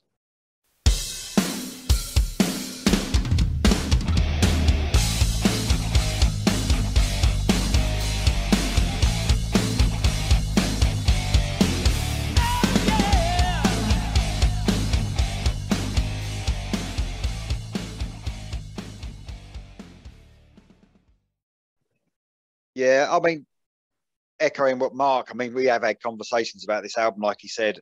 I totally agree with, you know, I've said it to him as well, but about this being very consistent. I mean, it is this, I think if you look back at the last 4 albums, there has been a skipper for me on each one of them. No More Hell to Pay, I would say Saved by Love wasn't, I don't really care for that one. On Fallen, Big Screen Lies, on Goddamn Evil, Sea of Thieves, even The Devil Believes, Middle Finger Messiah, I wasn't too, in the end, you know, I wasn't too keen on those. So there isn't one song on this where I'd say I feel that way about any of them, you know. But as Mark pointed out again there, yeah, I totally agree. There's no Yahweh, there's no Do Unto Others, there's no Revelation, there's no More Hell to Pay either, you know, songs that really gripped me and still do now. But saying that, there's no real weakness either, so it's a bit of a hard one. I think that they are, you know, musically absolutely fantastic. I totally agree with the Oz thing there. It may be because of his health. There's a lot of times I can hear, what I do miss on this album is where one of them's playing a solo, Michael or Oz, and the other one comes in with twin lead parts, actually within the solo, then it breaks off to the other one. You know, I miss a bit of that. It happens a couple of times on here, not a lot. Oz's tremolo arm, Trickery, you know, Surrender. Do you remember that thing he does on the... Mm-hmm. I really wish there was just that. I wanted to hear that once. You can hear it, right? I couldn't hear it on this album. Right. I was waiting for that tremolo arm part, you know, where he does that little trick, but that's just a little thing, you know. People would say he does it too much, maybe, I don't know. But I think the fast songs on this album are really good. But I still veer towards the medium pace stuff, like See No Evil, Hear No Evil. I love that track. I love The Way, The Truth, The Life as well. And I think Near, totally agree. Echoing what Mark said, I totally agree on Near is the best one since The One for me. But I do like it all. I think Michael's voice sounds brilliant. I love his aggression in his voice, and he does it at the right time. I don't know if any of you agree with me that when Michael sang on that Sun Bomb record, it was too aggressive. Yeah. It was almost like it made me laugh. Someone said it sounds like he's shouting at a load of school kids, but you know, he's like a school teacher telling them off. It almost like too much shouting. I think on this album he does it perfectly. You know, he does some really good quiet stuff, like on Near, on that first verse. His voice just sounds like, you know, I love that soft bit he does, and you know, the variation in his voice, I think is great. There was one really good solo. I mean, they're all really good solos, but when I listen to a solo, I know how good Oz and Michael are and how technical they are, and they can play anything and they can play fast. But there was only one solo that's really grabbed me, like a really melodic one on this, and that's one of my least favorite songs actually, which is Same Old Story. But the solo is absolutely, you know, so catchy. It's really well thought out. It almost feels like some of these solos on this are a bit jammy. You know what I mean? It almost feels like it's sort of jamming, like they haven't thought them through so much, but they're still very technical and great. I can't give it an average, this album, because it's a lot better than that. I've got to give a 2 point something. I would say like a 2.6, 2.7 on this one. 2.7. There you go. 2.7. Lee Spencer from the UK. Thank you, sir. Yeah. Kent, I know you want to keep this moving down the road, but if I could interject, there was one more a song that I failed to mention that I wanted to. A standout I thought on this album was The Way, the Truth, and the Life. And they used that tool from the Stryper toolbox of taking scripture and drawing a song directly from scripture, John 14:6. And we've seen that before with Marching into Battle, a song off No More Hell to Pay. And where I think they did it probably the best they've ever done it was the song The Valley. And I remember seeing Stryper live, and I just happened to be standing right in front of Oz. And I remember seeing him play that song and sing those harmonies into the microphone. He had recently been through those well-publicized health issues. And just to see him up there praising God, singing that song, bravely singing those lyrics, it became a worship experience for me. And just to be perfectly clear, not worshiping my idols in a band, but worshiping God. It was, I can't even tell you how powerful it was just in that rock and roll club, that moment, that experience. But I was happy to see them continue that tradition with The Way, the Truth, and the Life. Great tune. You bet, buddy. You bet.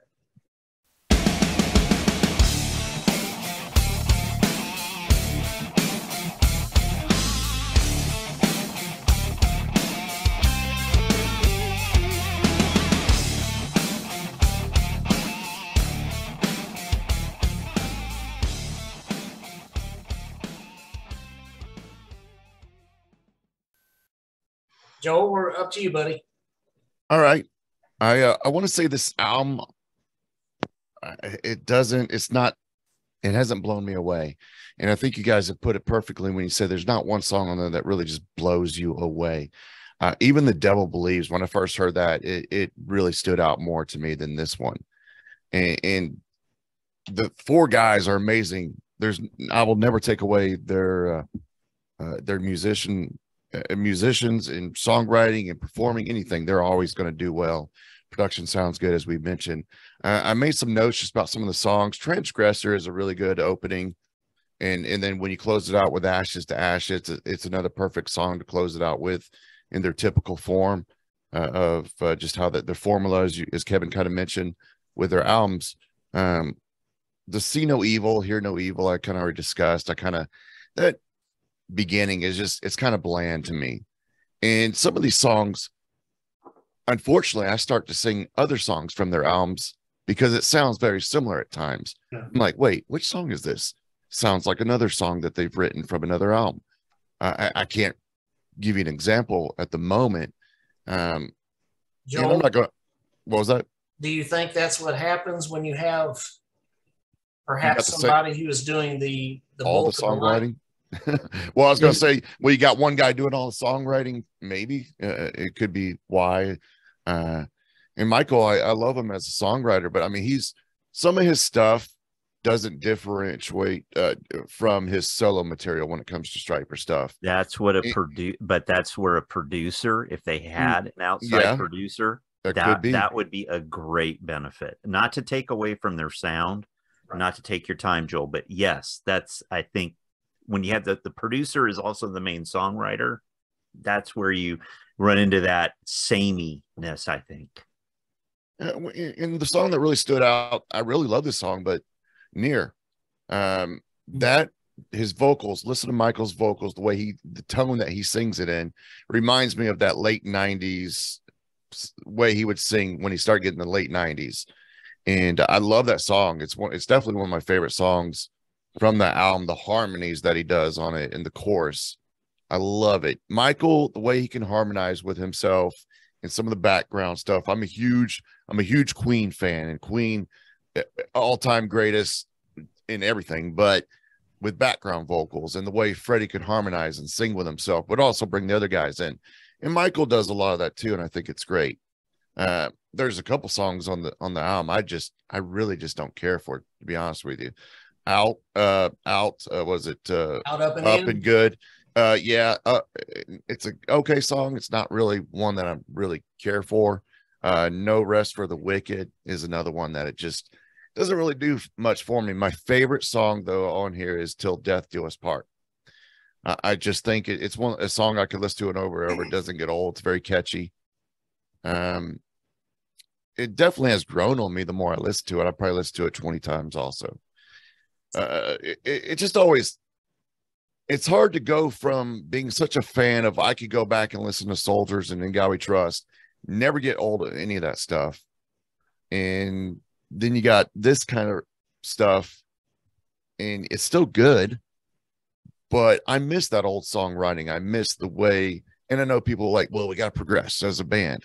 Well, I grew to love you because of those songs and that way you wrote the music. And I don't care if it was because that's how the 80s sounded. That's still good music.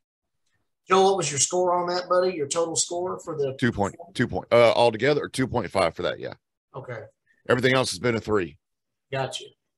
Paul, piping in from Canada on the performance. What's your score and some thoughts? Okay. I'm going to try and be as quick as I can here. Transgressor, absolute banger of a start to the album. When I first started, I don't know, you guys, did any of you guys count how many seconds that initial scream was? I think it's like close to 15 seconds. It was exactly 15 seconds. And that just like, I'm out of shape. I can't hold my breath for 15 seconds. I'm not holding that. Just crazy. Let's see here. Yeah. I gave that a perfect 10. I'm kind of going to give you my score out of 10, but then I'll break it down to a score out of 3. See No Evil, Hear No Evil started out as my least favorite track, but it has been growing on me. And once again, the production, the bass, the drums, like everything's just coming through on that. I gave that an 8. Same old story. The first time I saw that, the video, just fell in love with it. Love the melody of it, the harmonies. It was just the hook on that song. Like I just found myself singing along to it constantly. Gave that a 9.5. Heart and Soul, love the opening riff. Drums, bass, once again, keep pounding. Very encouraging lyrics, but never giving up in the face of life's challenges. Gave that a 9. Near. Oh my gosh. This song actually, I think, eclipsed Do Unto Others for me. Do Unto Others was a song I ranked as the #1 Stryper song of all time. To me, this song eclipsed it. It's kind of weird. I never would have expected to rank the ballad as the #1 song of Stryper's career. It's funny how we all have different opinions, and we got 9 people in here right now. We had a couple others. Everyone bounced around different opinions on things, but to me, Near just literally pierced my soul. Like the lyrics in that song, the feeling of that song, the emotion. You could hear, if it's true that Michael wrote it for Lisa, I mean, you could hear it. You just felt it. And I love the fact that we're long past the syrupy piano ballads of yesteryear with Honestly and All of Me. Great songs, but give me that nice, beautiful guitar ballad any day of the week. It's awesome. Gave that a 10 plus. Out, Up, and In. To me, kind of the equivalent title track on this album. If there was a title track, I think this will be it. I wouldn't say it's my favorite song on the album, but from a message perspective, it definitely speaks to what the title of the song, in regards to the final battle. And once again, excellent bass groove by Perry Roberts, smashing away relentlessly. It was great. I gave that an 8. Rise to the Call, first single. Once again, love the melody, love the lyrics in this song. Gave that a 9.5. The Way, the Truth, and Life. Once again, powerful lyrics. It's basically just Jesus speaking directly to us. Taking the scripture, like Dirk said, it was very good. And gave that an 8. No Rest for the Wicked turned out to be my least favorite. Still a great song. I gave it a 7.5. Till Death Do Us Part. Another just beautiful song. Loved it. Can't stop singing along to it.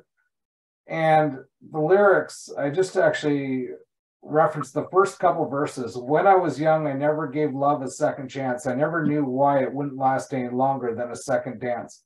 Love is for life, not overnight like the world would have you believe. It takes a fight for the good of what's right before we will see. Love won't concede. I'm giving you my heart. Till death do us part, I'm giving you my soul. To have and to hold, never a lie, never deny the truth within our hearts. Carry the weight, got to communicate. And, you know, in this world where, you know, free love reigns, you know, and love is just a feeling. You know, I thought these lyrics really punch through and really speak to your soul and, you know, the way we should be treating, you know, love as in general. I was also thinking if Michael could rearrange this song as a ballad, I could just hear Near and this song at a wedding. So, be interesting. I gave that 9.5. And then finally, Ashes to Ashes, typical Stryper barn burner track to close out the album. Thundering drums, pounding bass lines, thrashing guitar, and face-melting screams. And I gave that a 9.5. So in total, I averaged it out. That is 98.5 divided by 11 came up to 8.95. And when I just divided that by 10 and multiplied by 3, I got 2.685. So round up to 2.7. 2.7 from Canada, from Paul. Lord. All right. Oh.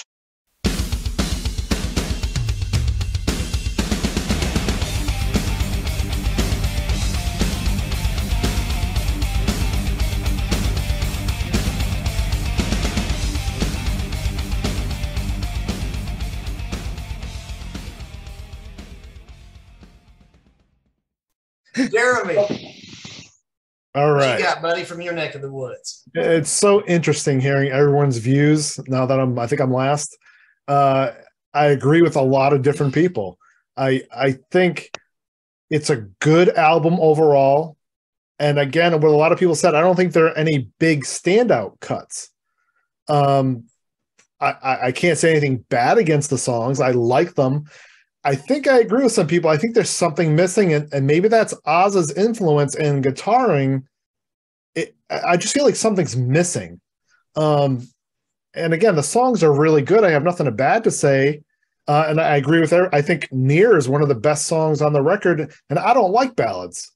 Like with Kevin, for me to say that's one of the best songs on the record, and I like heavy songs, that's not the best thing. I agree with Lee. I like more of the slower, mid-paced, crunchy, Sabbathy, like Even the Devil Believes, which is my favorite current record.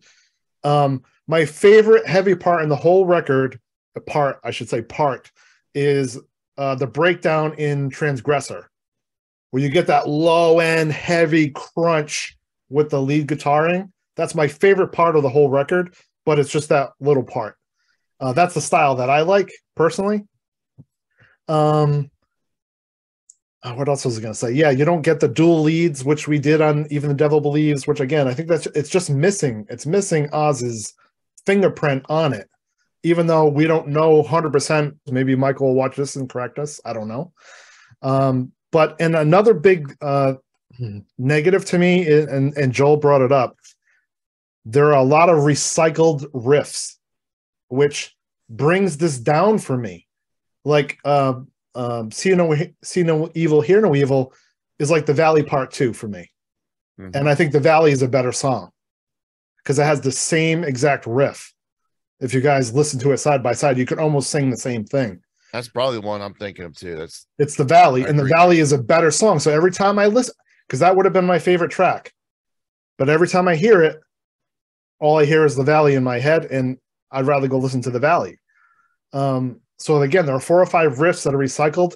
And as Kevin had mentioned, this is where a producer would come in and say, all right, guys, you did that on this record and this song. Let's do something different, or, you know, think of a better riff. I don't know. But that brings it down a little bit for me. So I'm just going to consolidate. I'm going to be real quick and just say roughly I would do overall, I would give it a 2.5. very good. Nothing great for me. I loved Near. I mean, that it's almost like you're singing in church when the choir kicks in later in the song. Great song. I like all the songs. Just nothing really jumps out at me. That's just my take. And so when Kevin he goes, I didn't like Even Double E's and I don't like Fallen. Those are my favorite current records. Which again, everybody is different, which is awesome. Everybody likes a different thing. Yeah, you're nailing it. I think one of the things to remember is this is when I wrote my review for Heaven's Metal, I thought when I buy an Iron Maiden record, I want it to sound like Iron Maiden. Mm-hmm. When I buy a Stryper record, I want it to sound like Stryper. This sounds like Stryper. I had a text message with one of the guys from the Brave, and I said, hey, this song sounds like this. And he said, he kind of laughed. He said, well, there are only 9 notes in the scale. So I was like, that's true. Sorry, Jeremy, didn't mean to take your thunder. No problem. And we all know Oz's health. And also when Michael wrote this, his health. I mean, if I think I remember reading right, like he had to literally face down for his eye surgery, writing this record, which if this is Michael at, 70%, it's still amazing. It's like, I don't want to come across as negative. It's not bad. So again, that's not a bad thing. It's above average. I like all the songs. They're good. But again, there are not a lot of standout cuts for me. As of right now, that may change. And when you listen to a record, as we all have, you're like, oh, I didn't really like that at first, but now I really like it. So maybe that'll happen. I don't know. Can I make a point? Can I make a point real quick? I wonder if Mike... Joe. All right. Have a good night, guys. See ya. Bye-bye. Good night, Lee. Bye. Do you guys think maybe Michael is stretching himself too thin and is writing too much with too many bands and is not giving himself the opportunity to stay fresh? Well, I think that's where the recycled riffs come in. So it's like you're saying, you can only think of so many different riffs, and it is. I mean, if you're going to steal, you steal from yourself, which is what he did, which is fine, better than stealing from another band, obviously. But he's playing with and it's nothing wrong with it. I enjoy it. It's like I said, Sunbomb, his George Lynch, the other project he was just involved in. We just mentioned his solo material, Stryper material. Maybe he's a talent. I mean, he's unbelievable. I mean, can you name any other songwriter in metal that is more prolific than Michael Sweet? I mean, there's nobody. He's literally the hardest working guy in the business right now, in my opinion. Besides Del Thompson. He's on everyone's project at this point. Well, he said he wrote a song a day for this album. So think about that. Crazy. Back to your point though, Joel. I mean, that's not very much time to write a song. Yeah, that's what he's done in the last several albums. He's made a very point. He's got ADHD and OCD, and he just says that for someone to say, "Oh, you've got 6 months to write an album," he'd be like, "Oh, forget about it." You tell him that he has 2 weeks to write an album, and that's just where he's in his spot, his groove. He just writes one song a day, and I don't know about you guys. We all have different opinions of what our favorite songs or favorite albums are. And when I just scored this album, it's like, because I decided to score each song because I didn't know for sure which one was going to eclipse which. And I'm pretty sure my score on Even the Devil Blues was 8.9, and this one was 8.95. And I was like, holy crap, how'd that happen? I think there are more. There was no bad song on this album. Right. All the songs are good. And other records, you might say, I have 5 standout tracks that are amazing, and the other ones, they're okay. Where this one, they're more all good without a big standout. Again, I'm speaking for myself. But I think that's kind of what you're saying. That's why your average would be higher, because overall the record, I think, has better songs, but they're just not as standoutish to me. I think you made a good point. Who was it who said that he might be stretching himself too thin? Who was that? Me. I think if you are doing this much, it will happen. I mean, I don't know if any of you guys are Alter Bridge fans, but Miles Kennedy and you know that band stretched themselves, and I think they've been affected. Maybe not on the last album, but they've gone off the boil a little bit. I think you will. It will happen if you stretch yourself too thin, without a doubt. I don't know what you guys think, but I was thinking about this as we was going along. Before even The Devil Believes came out, and hearing Michael do all his interviews, he really made a point of that on Even The Devil Believes, and I think he really believed that it was the best album. I don't think he really believes that on this one. I think I've heard him say it once or twice. It was almost like every time you hear him speak, he would say, "This is definitely the best one." I'm not sure if he actually thinks this one is the best one. I feel better about my comments now. Yeah, maybe. well, and again, you had the health of the band. Him and Oz, their health wasn't 100%.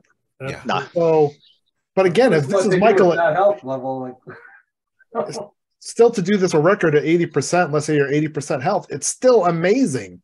He's still a phenomenal talent. So again, if Michael ever watches this, Stryper's my favorite band. It's like there's nothing against it. Yeah. It's just and guys, because the bar kept getting set so high, you got to sometimes you're not going to hit that. And again, every fan is different. No, you're right. We put them on this. We expect so much, don't we?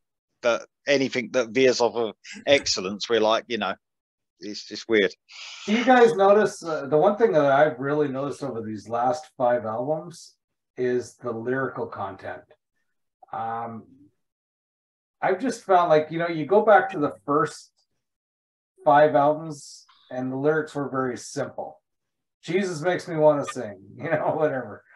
And now I'm finding that lyrics are just getting so deep and more mature and more very mature and very scriptural. This is their mission to spread the gospel. And I think they're doing it better than ever.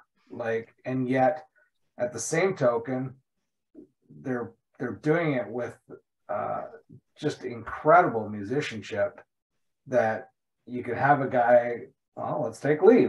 Lee may not care so much about the lyrics, but just the music is just so good that it can just speak to everybody. I love it.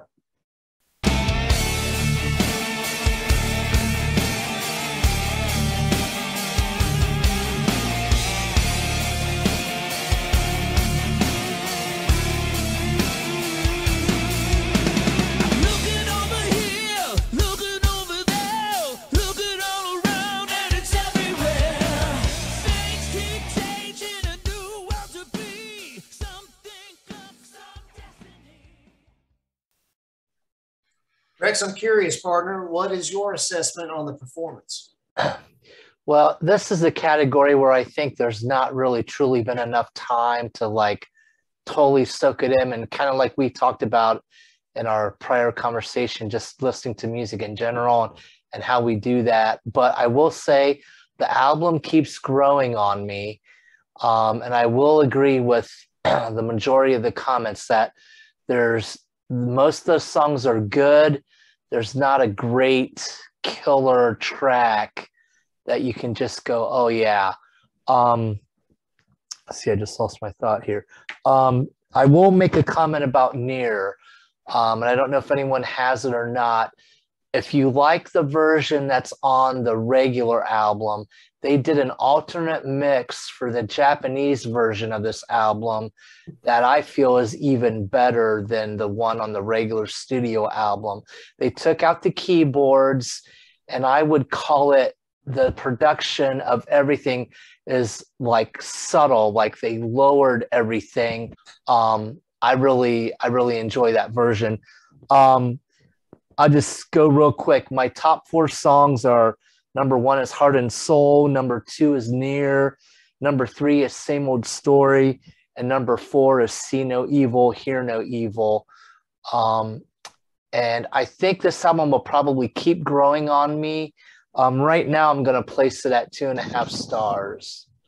Okay. All right. So, guys, my thoughts on the performance, I just have a few quick notes. Mark, and what kind of everybody else is saying too, kind of what I'm picking up and the way I'm describing it, there's no, with the exception of perhaps Near, there's no real radio singles. If we were going to pick out a radio single, as we think of radio singles, there's not really a radio single. But what we do have is a very strong, total, and complete album. It's an album listening experience. You know, from back in the day when you didn't necessarily buy an album for a single, you bought an album for a band and for the total package. And that's kind of what I'm getting from this. Joel, I think you made mention of this right before we got to this point, and a couple others did. I'm seeing a more mature Stryper, and there was still, to me, a little bit of posturing. Nothing wrong with this. I remember Perry, whenever I think he did the interview with Rex and myself back in the day of Stryper Drive, Perry was talking about, I think, the GDE album, and we were talking about the title track, and he said, you know, sometimes it's good to get people's attention and to get them to think about what's being said. And I understand and agree with that, but there's also a little bit of metal posturing when you have Middle Finger Messiah. You know, when you have GDE and certain songs, there's a little bit of this posturing. To me, this album, there's really none of that posturing, you know, that you got to kind of be on the edge lyrically. And some of you guys have made mention about more of the straightforward biblical lyrics. It's a more mature album in total for me. Guys, my underlining assessment is this album is what I call Stryper solid, which is a very good thing. By the same token, it's more of the same. And so that's what we have. We have a Stryper solid album. Nothing to be ashamed of. Surprisingly, guys, I didn't really go into this album with high expectations. And I probably anticipated this album the least of any other Stryper album. I still love Stryper. I'm not down on Stryper. I'm just busy. I'm busy in life. But I got this album, I popped it in, and guess what? I was like, wow. I'm really enjoying the total package of this. Surprisingly, I'm going to give it a 2.5. Nothing extremely outstanding, but by the same token, absolutely nothing to be ashamed of. Yeah. Very Stryper solid. And guys, I want to say this too in closing on my behalf, and then we'll get to scripture closeout after you guys have some closing thoughts. At the end of the day, guys, I have to go back to 1992 through 2002 when there virtually was no Stryper. I also have to remember the years of 2005 to 2009 when Stryper to me sounded a bit foreign. I'm very proud of Stryper from, you know, No More Hell to Pay, and actually from Second Coming and onward. I'm very proud of Stryper. I'm very proud of this album for them, The Final Battle. I do think that things could be freshened up a bit, as we mentioned, with maybe doing a few different twists and turns in the delivery and who's singing what and some guitar solos, etc. But at the end of the day, a very good album. So guys, without taking too much time, we're going to have scripture close out. We've been here for a little bit. Thank you, everybody, for your patience, and thank you, all of our friends, and sorry for the technical difficulties. But guys, before we get to scripture closeout, any last final thoughts briefly that anybody would like to share? I just think how we consume music now is different. At 55, 54 years old, the way I listen to things now is not how I did when I was 15. And I think sometimes how the industry is now, you know, we used to get a record every 12 to 14 months, essentially, and you only heard it on the radio. So you'd hear that song once and you couldn't wait to hear it again. But now we can hear it whenever we want, and we're able to dissect it and pull it apart. So I'm very grateful. Myself, I really like this record. I think this is a really strong album. I totally agree with you there about the way we listen to music. I mean, I only listen now because of the channel. I only listen to music from this year. So I've got 75 albums at the moment on rotation for this year. Yeah. Just trying to, and I'm only trying to get my top 20 albums together, you know, and I'll probably listen to the Stryper album 4 times, only because if I listened to that 20 times, I wouldn't give other bands a chance. Right. So, yeah, I don't give any band the best chance really now because of the way it is. Lee, can I ask you a question, Lee? And I'm sure it's out there. You may have already put this out there. What is your top album for the year so far? Rock album or metal? Probably the Queensryche album. The new one that just came Is it out. good? I thought you were going to say that, Lee. Yeah, it's really good, isn't it, Lee? I like it. Yeah, it's I mean, Stryper they're going to easily be in my top albums, but I think the Queensryche one really, I think they've just hit with Todd, it's been getting better and better, and I think they've just done it now. That they've almost, I'm not saying it's as good. I mean, I still enjoy Rage for Order and Operation Mindcrime and The Warning probably better, but that might be nostalgia as well. No, I think it's probably Queensryche at the moment, but there's a load of good. The news this year has just been mad. I was so looking forward to seeing Queensryche. I went to the Judas Priest and Queensryche show back in April, and unfortunately, I was so disappointed because, like the typical concert, they made the sound of the opening band not as good. Mm-hmm. And I couldn't, like, we were in a hockey arena and I just couldn't hear any of the lyrics, like any like Todd's the star of the show in my opinion, and I couldn't even hear it. I was so disappointed because I was so looking forward to hearing them.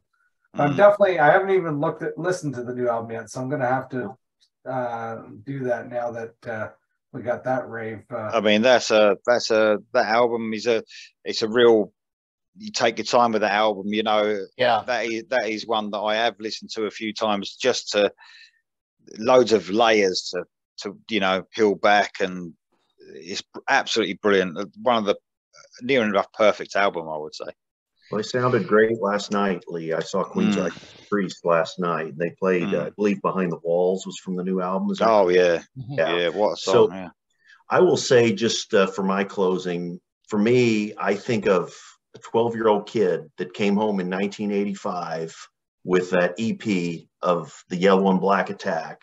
It was recommended by a regular guy in a regular radio store, not because it was a Christian album, but in spite of the fact that it was a Christian album. He said, no, these guys are really good. I remember the first moment I heard the first scream. I remember hearing the guitars, the vocals I could understand, that thumping bass solo, the drums. I mean, they've been my favorite band ever since. And I never in my wildest dreams would have thought at 49 years old, I would open up a new Stryper album, hear a long scream at the beginning of the album. So for me, I mean, every album is a gift. Every show is a gift. I've never suffered from clinical depression or anything like that, but there's times you get down, and I can't even tell you how many times I've been driving down the road and I throw in that CD and it lifts my spirit, Stryper's music. So I just feel just so indebted to them, the way God has used them and their music and their ministry. And I'm thankful. One day we'll have the last album. One day it'll be the last time I see them live. And sadly, I have a feeling I won't realize it at the time that it's going to be my last time seeing them. But until then, every album and every show is a gift. So Michael, Robert, Oz, Perry, if you end up listening to this, thank you. And that goes for Dave, Lisa, and everybody else as well.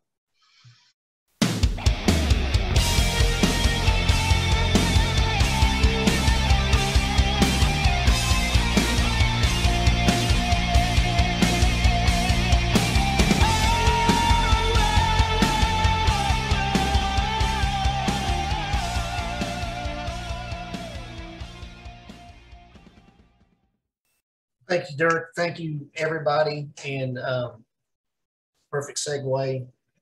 Friends, we're headed to scripture closeout here. And Dirk, you were actually the one who really pinpointed the song, The Way, the Truth, the Life. And that's where scripture closeout comes from today. It's John 14, 1 through 6. And this is Jesus, Yeshua, talking. And guys, check out the chorus to The Way, the Truth, the Life. Read it. And then check out John 14, 1 through 6. And Michael is practically quoting scripture here. And Yeshua, Jesus, he says, don't let yourselves be disturbed, or don't let your heart be troubled. Trust in God and trust in me. And then Jesus said, in my Father's house are many places to live. If there weren't, I would have told you, because I am going there to prepare a place for you. Since I'm going and preparing a place for you, Jesus said, I will return to take you with me, so that where I am, you may be also. Furthermore, you know where I'm going, and you know the way there. And then Thomas said to Jesus, Lord, we don't know where you're going, so how can we know the way? And Jesus said, I am the way, and the truth, and the life. No one comes to the Father except through me. And in verse 7, he says, because you have known me, you will also know my Father. From now on, you do know him. In fact, said Jesus, you have seen him. And guys, that blows me away, because Jesus is looking at Thomas. And when you think about what he's saying, from now on, you do know the Father. In fact, as he's looking right at Thomas, you have seen God. Thomas is looking at Jesus right in the eyes. And Jesus is looking at Thomas, God in the flesh. And he says, Thomas, you've seen me. You've seen God. And that always touches my heart. I get a little, Jesus grips my heart. I can't love him enough. Because, let me just say, he's a God of many chances. So may we just remember, like Stryper says, a reason for the season. Let's get back to what it's all about. Shout it out. Christ is the reason. We're headed that way, aren't we, guys? It's Thanksgiving. I give thanks. And we're headed toward that season. I give thanks for you guys, each and every one of you, Mark, Lee, Paul. I don't get to see you guys much anymore because you're busy and I'm busy. Love you guys. And Dirk, it's been so great. We got to meet actually through Lee's channel, and this has been a blessing. And want to thank all of our brothers here. Friends, thank you so much for watching. The Lord loves you. And sorry I get kind of weepy sometimes, but he's a great God. He is so awesome. He's the true and living God. And friends, I love you. Love you out there. Thank you, everybody, for watching, and we're going to sign off. Thank you, everybody. Bye. Thank you.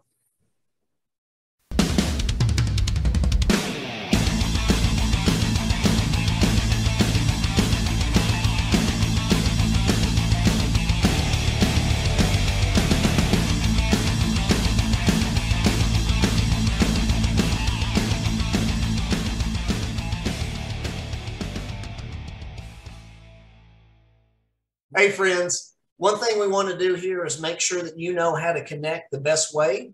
We have some wonderful vodcast and podcast hosts here. So, Kevin, we're going to start with you, and we're going to go around the horn to those that do have a vodcast or podcast. Talk about really quick the links where people can connect with you. Heaven's Metal Streaming Radio. We do have a YouTube channel. I've done all kinds of top 10s for different bands, classic albums, all in a Christian hard rock and metal context. But there's also Heaven's Metal Streaming Radio, which is a live 24-hour a day, 7 days a week online radio station. It's available in the USA, Canada, and in England through Live 365. You can either go online or download their app. It's in the Apple Store and the Android shop. Or if you have a Roku, you can download the Get Me Radio app. we play everything. So, and there's but it's Live 365 or Get Me Radio or My Tuner are all the ways you can listen. Okay. And then Lee? Oh, see it, look. Iridium.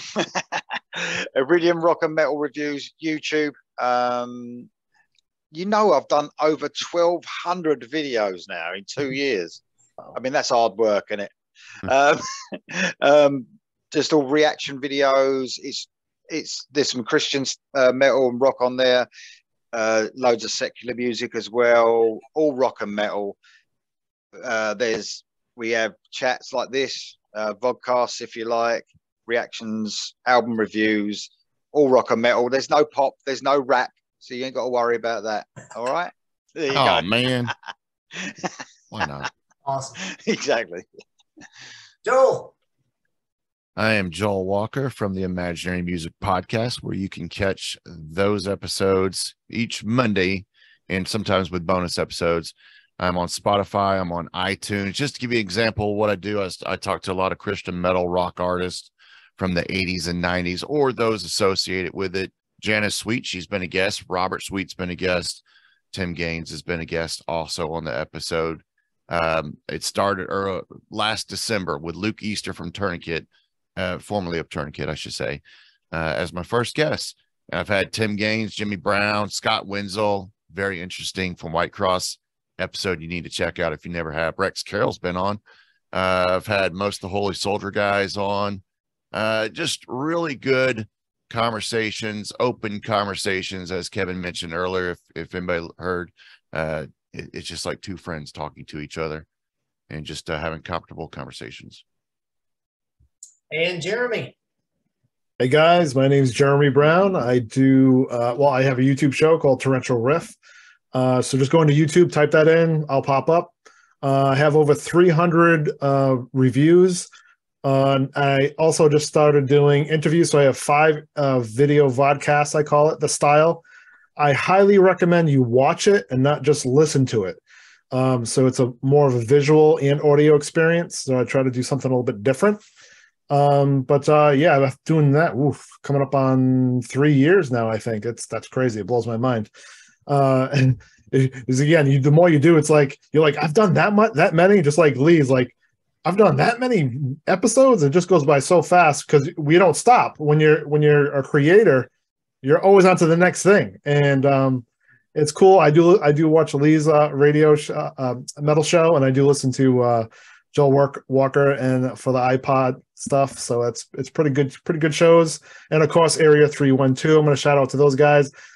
I only started doing videos because of interviews because of those guys, and they gave me like, hey, I could do that too. I can give that a try. So Rex and Kent and Mike, I think you're great hosts and really great guys. And it's good to be with other brothers in metal, whether you believe or don't. Which is again, we're all friends here. So check out my show if you can, if you get time. I'm good to go. And friends, we'll have all the links to all those channels in the description below. Thank you so much, and God bless. And Against the Law is still Stryper's best album. Take care, everybody. Amen.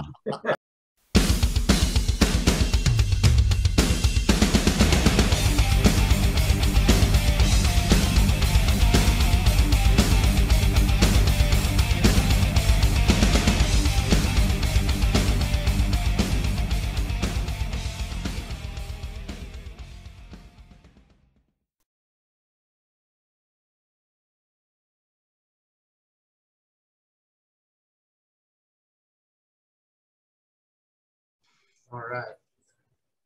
Friends, thank you very much. And check out our brothers. I will put the descriptions, or the links is what I'm trying to say, in the description below to all of our brothers here who do have a channel or two. So you can go to the links below. So thanks again, everybody. Take care. You have to do that again. You just cut out again. You froze up when you were talking about the links The links down below. You totally Rex, froze up. Take us out, buddy. Tell them. Oh my, you're throwing me off.